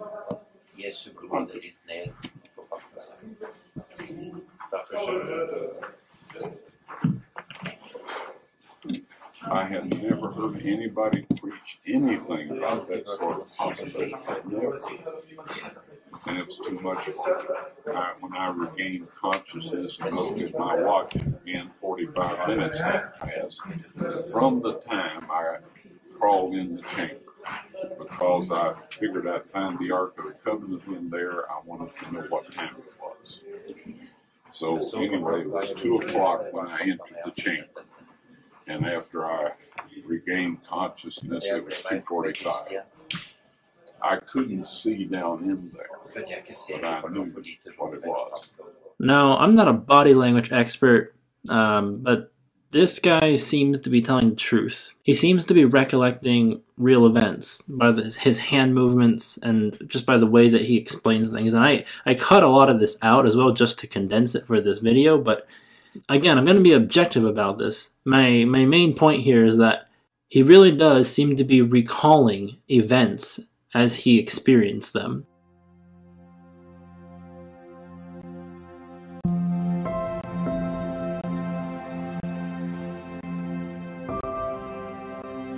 If you were to visit the Garden Tomb today in Israel, you would be able to see the tomb that Jesus Christ rose from.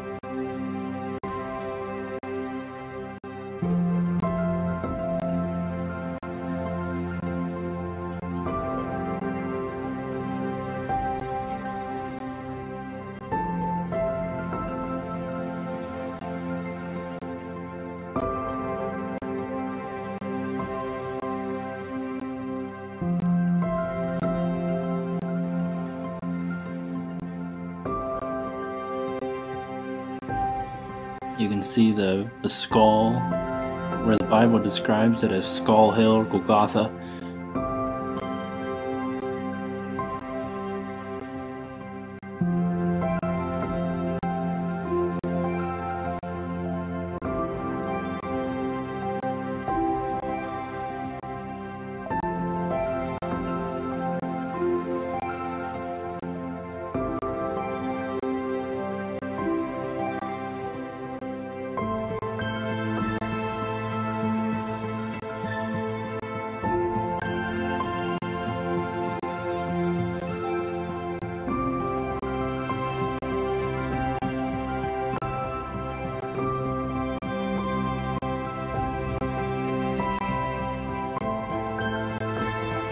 And you can also see the place where they covered up Ron Wyatt's excavation, the place where Jesus was crucified.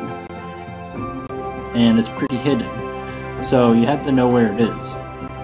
This family here who is visiting the Garden Tomb, fortunately for them, the gardener, he knew where Ron Wyatt's excavation was.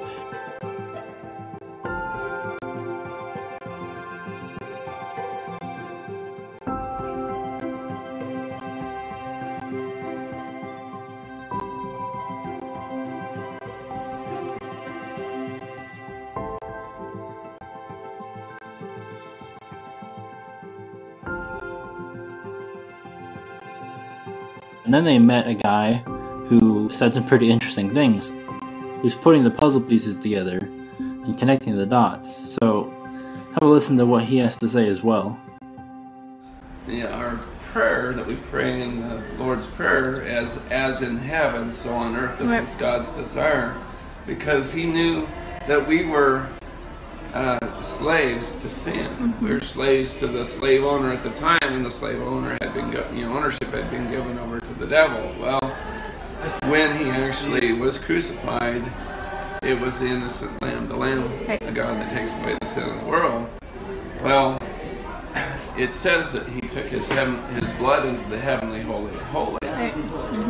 But also, as as in earth, because Right. it says there's three Three witnesses in the witnesses. earth. The blood, the water, and the spirit. So the blood and water came out of the side of Jesus. At the time of the crucifixion, there was a great earthquake, Right. and the rocks were rent. And of course, you can see, if you go back there, you can see where they filled it in. But I can't, I saw it before it got filled in, Oh, and you they did? literally filled in the cracks that came down through here. So you yourself saw. I saw it You before saw they the- filled it in, and you can see it on the other side where they did fill it in, but the crack comes down here, and the crack came down, and it was right at the base of the cross. And so then after Jesus had died, Spirit, out came blood and water, poured down, and it dropped onto the mercy seat. Right. Exactly. So then, you've been to Zedekiah's tunnel or caves or whatever, and in there and everything, I know essentially where it is. how to get in. So that's two things we wanted to do today was come here and see this, and go to his tunnel and kind of just see. We don't want to obviously try to find it, but because you actually saw Ron Wyatt and met him. Yeah. What was your name? Robert. Sorry. I mean, it was 30 years ago. Really? Uh-huh. Wow. And so I was just sitting across the table. I was a proud young kid, and I talked to him for a while, and then I realized how stupid I am, because when you're in the presence of somebody who's humble, and then your pride gets really shown for what it is. And so anyway, that was pretty. So this, wow. So it's underneath us. This is the Ark of the Covenant, and why people don't understand that. They don't. I guess they don't understand the covenant. They don't understand the blood. They don't understand what God was doing. Right. The reason we have the freedom and the spirit that we have is because the blood's down on the ark. It was supposed to anoint the ark. I know. There, and that's what made it so that we can have the spirit, because it's holy. I heard that they sent 6 people in to try to pull that out of there. Yeah, and they died. Right. Do you know why? They weren't allowed to be in there yet. Papa said no. But do you know why? Well, then there more. They would profane the ark. Yeah. Well, what's profaning the ark? Well, what's on the ark? What's on there? The blood is. What's the blood doing? It's speaking a better thing than that of Abel. And the thing is, it's the throne of God in the earth, as in heaven, so on earth. We got something rocking. I mean, I say rocking, but we got something going on here. This is, to understand. That won't be messed with until that which restrains him is taken away. Exactly. And when that happens, we're going to have hell revealed on this earth. And that's the great tribulation. An important witness that is going to be an important witness. Right. That blood on the ark, so that has to be preserved until the time's right. Must be. Yeah, and then when the abomination of desolation is when the dude, the man of sin, sits on the throne and proclaims himself God. Right. Elohim. So whatever he does to profane, because that's what the devil's always trying to get in to the midst of something to profane it. I'm so thankful to run into you guys. Yeah. Yeah, this have confirmation from someone else. We try to tell our friends this, and they just don't. They just don't want to believe it because it's too crazy. So if you're wondering why they're so interested in Zedekiah's cave, it's because Ron Wyatt found the entrance. There's an actual tunnel that'll take you right to the Ark of the Covenant chamber, and it's sealed off right now because Israel sealed it off. And then you can also see a wall that Ron Wyatt is standing in here, and let's take a closer look at this wall.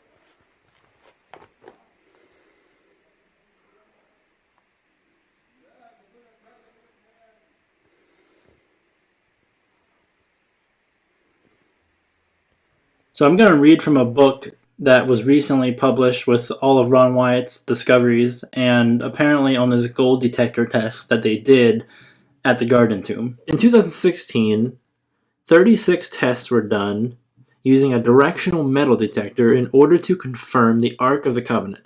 Prior to conducting these tests, the detector was tested to see if it could detect a gold coin about 15 feet away, and next to try and detect an 8-inch 18-karat gold chain about 10 feet away. In both cases, the detector pointed to these objects without failure. Over the course of several days, the detector was used in front of the cutouts in the rock of the crucifixion site of Christ that we had mentioned earlier.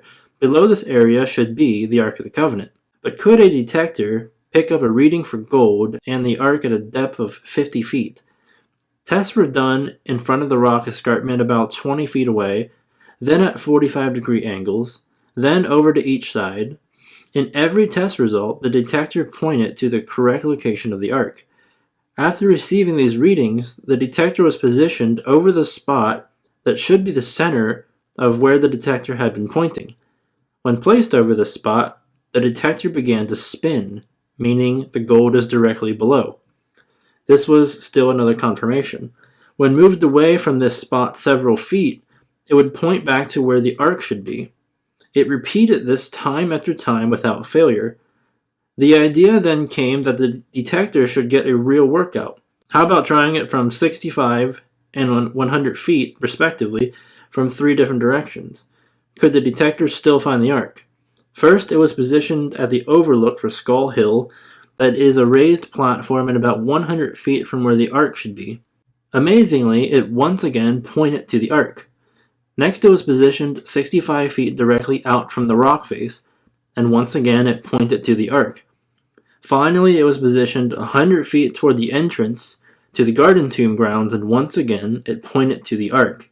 In order to get these long-distance test results, there would have to be a large amount of gold in that location. All in all, there were 36 test results. Every test that was done with the detector confirmed there was gold in the direction of the Ark as reported by the late Ron Wyatt. There were no tests that contradicted this site. End quote. So you can see it's starting to spin because the guy is going over that spot again. And whenever this guy goes over that spot, it spins, and whenever he's not at that spot, it points back to that spot. Now, I have to admit, this was one of the most difficult things to research out of all the stuff that I've looked into when it comes to Ron Wyatt, because these metal detectors, or as they're more properly known as frequency detectors, have a lot of fake scam versions floating around on the internet. And it was very difficult to determine if this is actually something that could possibly be real at all. And once I asked my wife, she looked into it, she actually found out that these things can be real. It's just really rare because people are not looking for giant amounts of gold like this thing would find. If you're going to find a random piece of gold underground, you're not gonna, like, where are you going to look? This thing is not going to work very well for finding a little piece of gold that's buried into the ground like most people are going to randomly find, if they find anything at all. I mean, the device itself, these devices cost a lot of money, the real ones. And if you spend that much money and you actually end up finding something as well, like those two things might be kind of hard to put together because of just the statistical likelihood of you just walking around and finding a gold watch buried into the ground or something is just so rare that the reports of success are just nowhere to be found. So anyways, that's how the market kind of works for this item, but there are real ones, as you can see in this video. This is the video that my wife found from a channel where the guy can actually build the thing himself, it seems. He demonstrates how the detector will always point back to the gold coins, and then it'll start spinning once it's above it, just like in the Ark of the Covenant video. Notice how when he pulls the device back away from the coins, it stops spinning and it starts pointing. But when he gets closer to the coins, it starts to spin again because it's right over top of the coins. It's right over top of the gold. So it's not the same model, but it's the same system. It's the same type of thing. You can look as much as you want, you'll never be able to find that model that they use for the Ark of the Covenant online because it's not even sold online. Because the people who are actually using these things, they don't go on the internet to buy them. They buy them in person where it can actually be demonstrated that they work. This whole time it was spinning was right over the top of the coins that he planted there. This shows that this type of device is real and it does work. And I do believe this is a very strong confirmation that there is a massive amount of gold below the site where Ron White claimed the Ark of the Covenant to be. Now, there's more.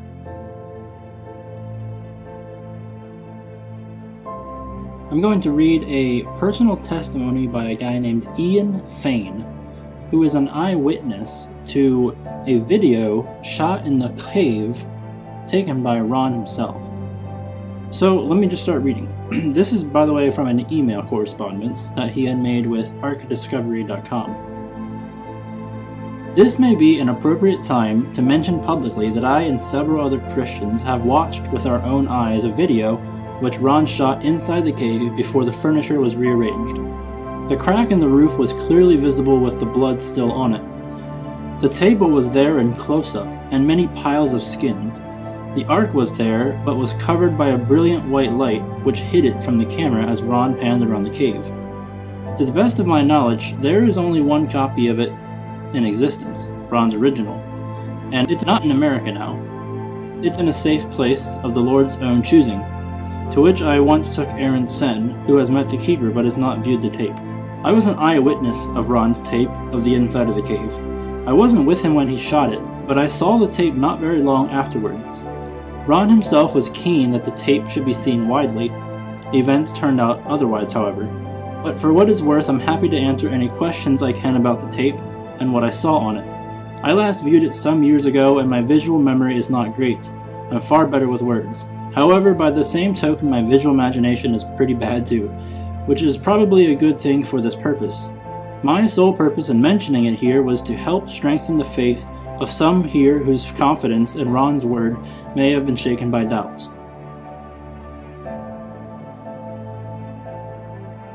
How long is the videotape?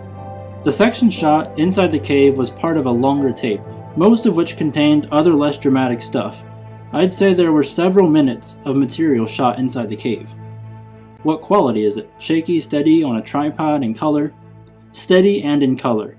From what I can recall, I'd say it was almost certainly shot using a tripod and a single camera light, which Ron moved about in between shots from one part of the cave to another so as to get pictures of the contents from different angles. What type of lighting used? Good quality or poor? Grainy footage or clear?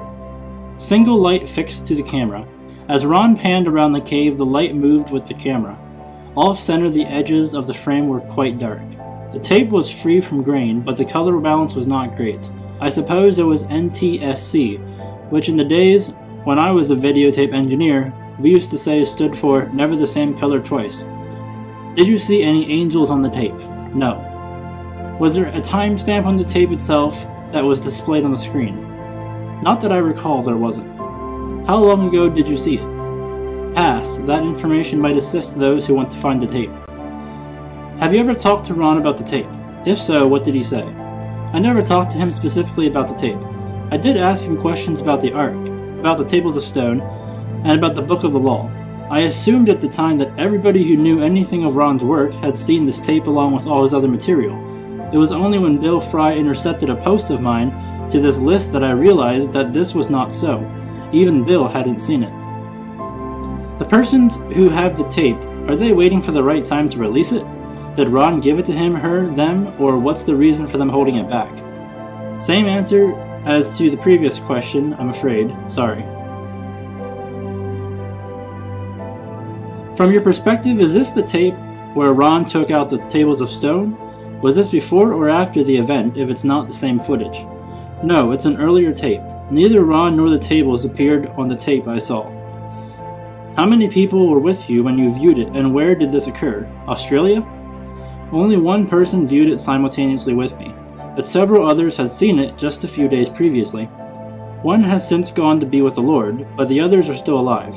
The country name is under wraps, as per Q5. Does Ron say anything on the tape? If so, what does he say? No, Ron was the cameraman, but he didn't appear in front of the camera, and I don't recall his giving any verbal commentary on the sequence inside the cave.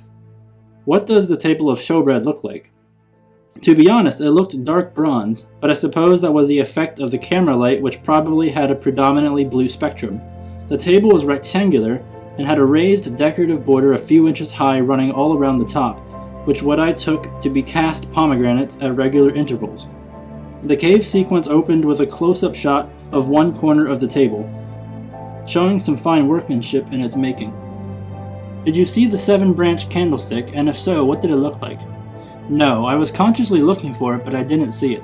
Everybody asked this question. It's the most popular question after the Ark itself. You said you saw the skins piled up in a corner? They weren't piled in a corner. They were heaped everywhere, all over the floor and everything else, lots of them. What conditions were they in?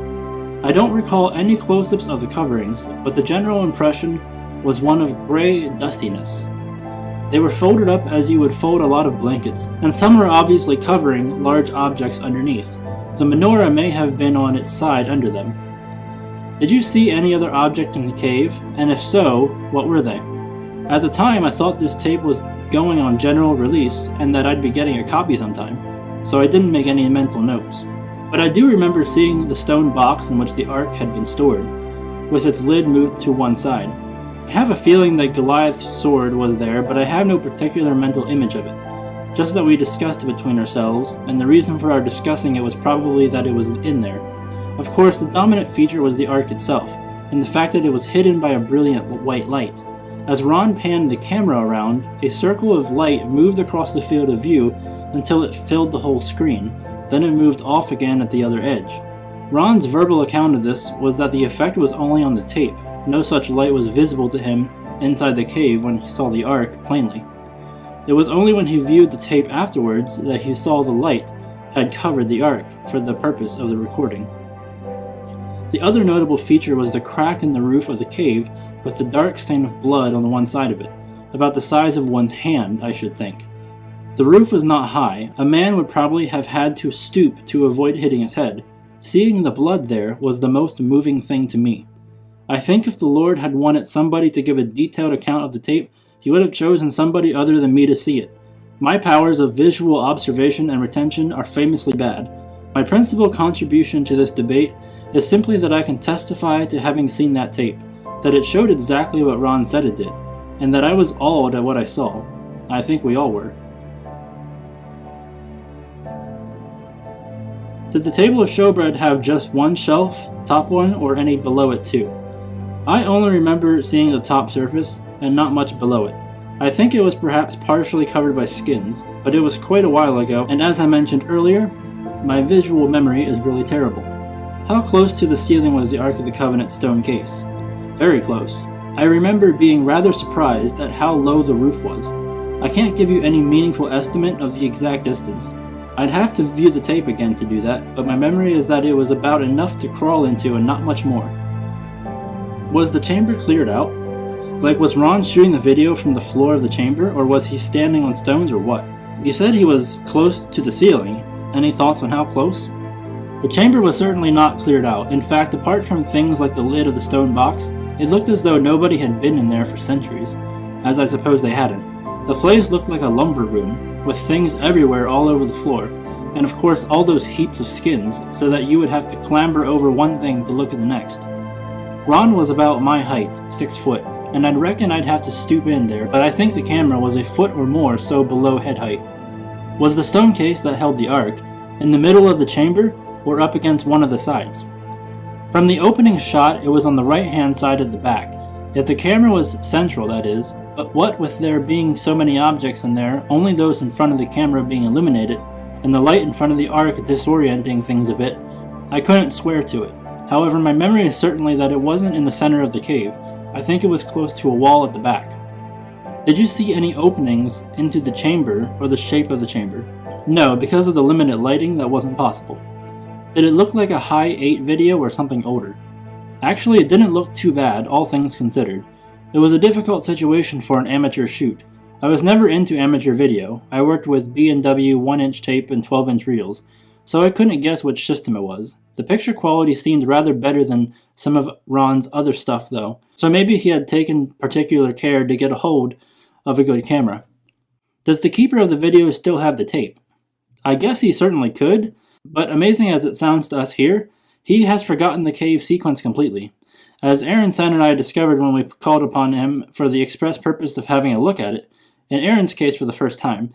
Now in the context of our uneventful little lives, that sounds hard to believe, that anybody to whom these things mean so much could actually forget such a unique thing in his possession. This man is a spirit-filled believer in the Lord, and is deeply appreciative of the significance of these matters. He supported Ron and contributed significantly to Ron's work, so he isn't ignorant, but he is a man to whom strange and sometimes dangerous things just happen. The same was true of his father, so it runs in the family. I have said sometimes that if and when World War III breaks out, it will be 6 feet away from where this man happens to be standing at that moment, a bit like being the guy who happened to be standing next to Crown Prince Ferdinand when he was shot in 1914. This man has about a dozen of Ron's tapes, but he has not sat down and cataloged them, and to do so would necessarily take up a fair bit of time. His wife, too, is the CEO of a multi-million-dollar business. I hope I have given you something of the picture. People like this do not sit around in the evenings flicking through the TV channels. They live very full, and sometimes dangerous lives. But for all that, it would be hard to think of a more suitable man to be keeper of something like this. He is completely fearless, and he is very well aware of what is going on in the world behind the scenes. His friends and contacts are too.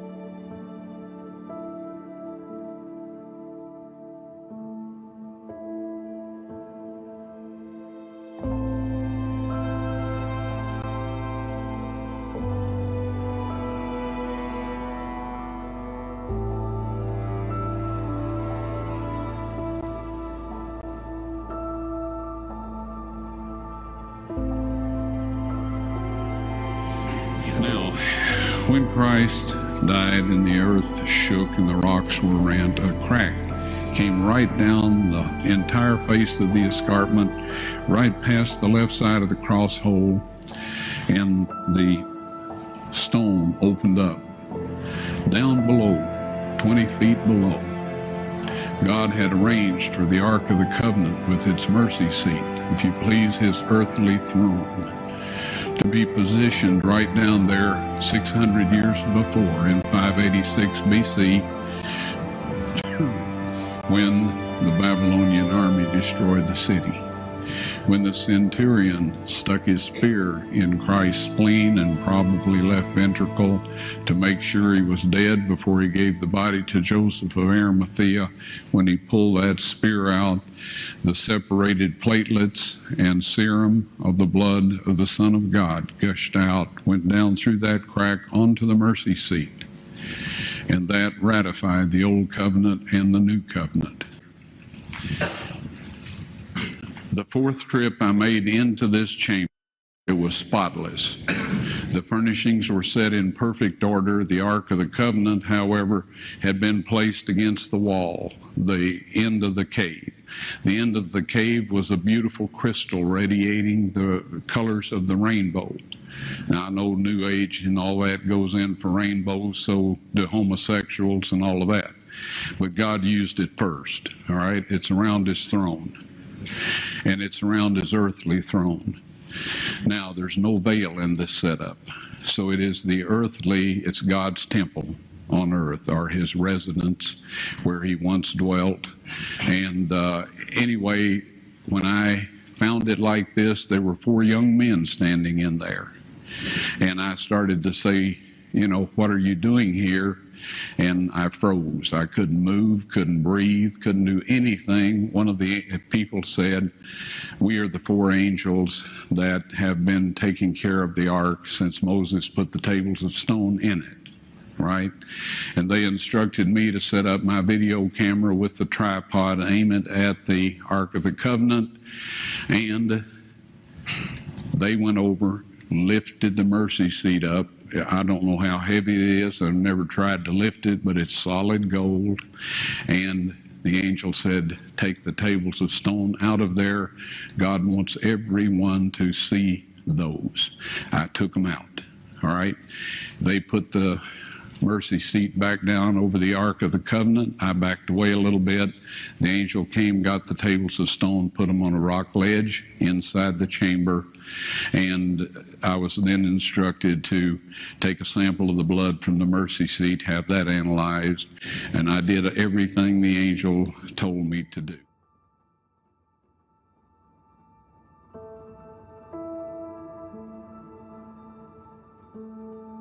My question is that you said that you had the blood of our Lord examined by the Israelis. That's correct. What was their determination of that? Okay, real quickly, okay.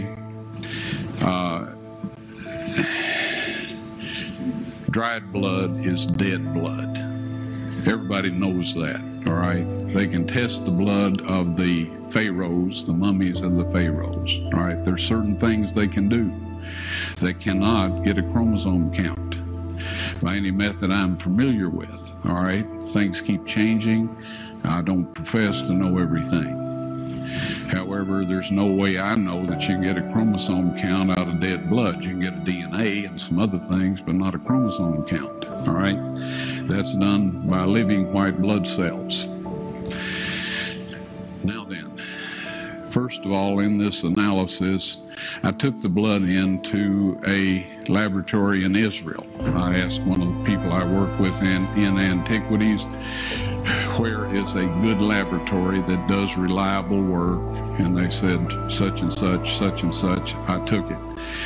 I just said, please examine this blood and tell me what you can tell me about it. All right? They said, well, look, we're going to reconstitute it. We're going to put it in normal saline and keep it at body temperature for 72 hours with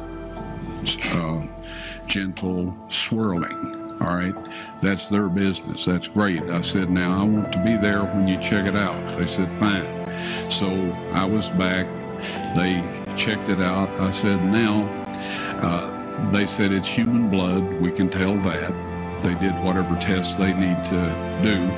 And then I said, take some of the white blood cells and put them in a growth medium and keep them at body temperature for 48 hours. And they said, well, that'll do no good because it's dead blood. I said, would you please do that for me? And they said, okay, we'll do it. So anyway, I said, I want to be there when you take it out and examine it. So I was back there. They took it out, examined it under a microscope, and the one technician called the other one over there, and then they called the boss over there, and they were talking Hebrew a mile a minute there for a little bit, and they looked at me and they said, Mr. Wyatt, this human blood only has 24 chromosomes in it. Everybody else has 46. You see 23 from your mother, 23 from your father, 22 autosomes from your mother, 22 autosomes from your father. You get an X from your mother, you may get an X or a Y from your father, all right? This blood had 23 chromosomes from the mother's side, one Y chromosome only. You see, the child could not have developed if they hadn't had the autosomes from the mother. So all of his physical characteristics were determined by his mother's side of the family, her autosomes. His maleness was determined by this one Y that came from a source, not a human male. Then they said, this blood is alive. And then they said, whose blood is this?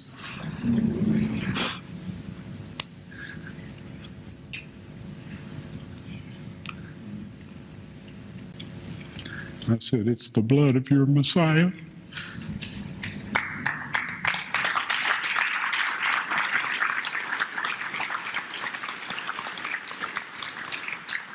And I assure you, those men's lives have changed. In God's appointed time, you will be able to see the proof for yourself. Now, a lot of people who see this will, out of emotion, say, yes, he has to be telling the truth. And I do think he is telling the truth. But to be objective about this, something that's really interesting is that he was bold enough to say this in front of a geneticist. Someone who actually knows how this stuff works. This is Dr. Eugene Dunkley, a geneticist from England, and this is in 1999, that he says, I do remember that Ron was reluctant to say anything about the finding, but he felt moved during his talk at our church, having met with me earlier, to say what he had found. He knew that I would have some knowledge of the field, and if in fact he thought it was dodgy, he would not have said anything because he knew that I would be one of the few people able to pick it apart. He said in his sermon, knowing that I would understand it, and I feel to this day that God moved on him to do so, that the finding would be spoken of and would stand the test. This convinces me that Ron is right. This geneticist, after hearing Ron go through those details, and those details, that process of gentle swirling and reconstituting the blood or whatever he said, who's going to make that up and fool a geneticist? Now, what's also interesting, and then this is pretty much one of the last things I'm going to talk about in regards to Ron Wyatt, and then we're going to get back into the Bible. Two people who knew Ron Wyatt, they figured out the lab where he got this tested at, and they went to that lab with a letter from that geneticist asking to see these tests. Let me read this to you. My understanding hopefully will not add to the confusion, as Bill Fry and I did follow up at what we believed was the testing facility in Jerusalem around 2003. There was a particular gentleman in Jerusalem that we knew worked with Wyatt. We will not divulge his name as we do not want 10K people calling on him, that provided him with information regarding a testing facility. We had come to Jerusalem with a letter from a Dr. Eugene Dunkley, who was as well interested in reviewing the test results. At the facility, which shall also remain anonymous for the same reasons, we were confronted with an eerie silence. Bill and I both noticed, from the nonverbal communication, that no one dared to speak to us concerning the supposed testing. You know how when you confront your kids about something they've done, and they give you that look, guilty as charged, with not a word spoken? We knew, someone there knew something, but nobody dared say a word. These two people who worked with Ron Wyatt closely, with a letter from the geneticist, went to this lab in Israel asking about this blood test, and they got awkward silence. Like, these people knew what they were talking about, but they weren't allowed to say anything. There's just a whole bunch of things that kind of add to the conclusion that he was probably telling the truth. Well, I wanted to let you see that not only does the Bible tell you of these events, but now you've actually got one of the people of this world who was a Gentile who went out and actually saw for themselves that these things are true and actually got the proof, even to the point of testing the Messiah's blood and seeing that it's still alive. It's amazing. It reminds me of Henrietta Lett, the black woman who they pulled up a center and they make medicines out of her blood. And they said something that was different about her. And this is a black Negro woman. They said that she had immortal genes, that her cells never die. Wow. Thank you for joining me. And I hope that this was beneficial to you.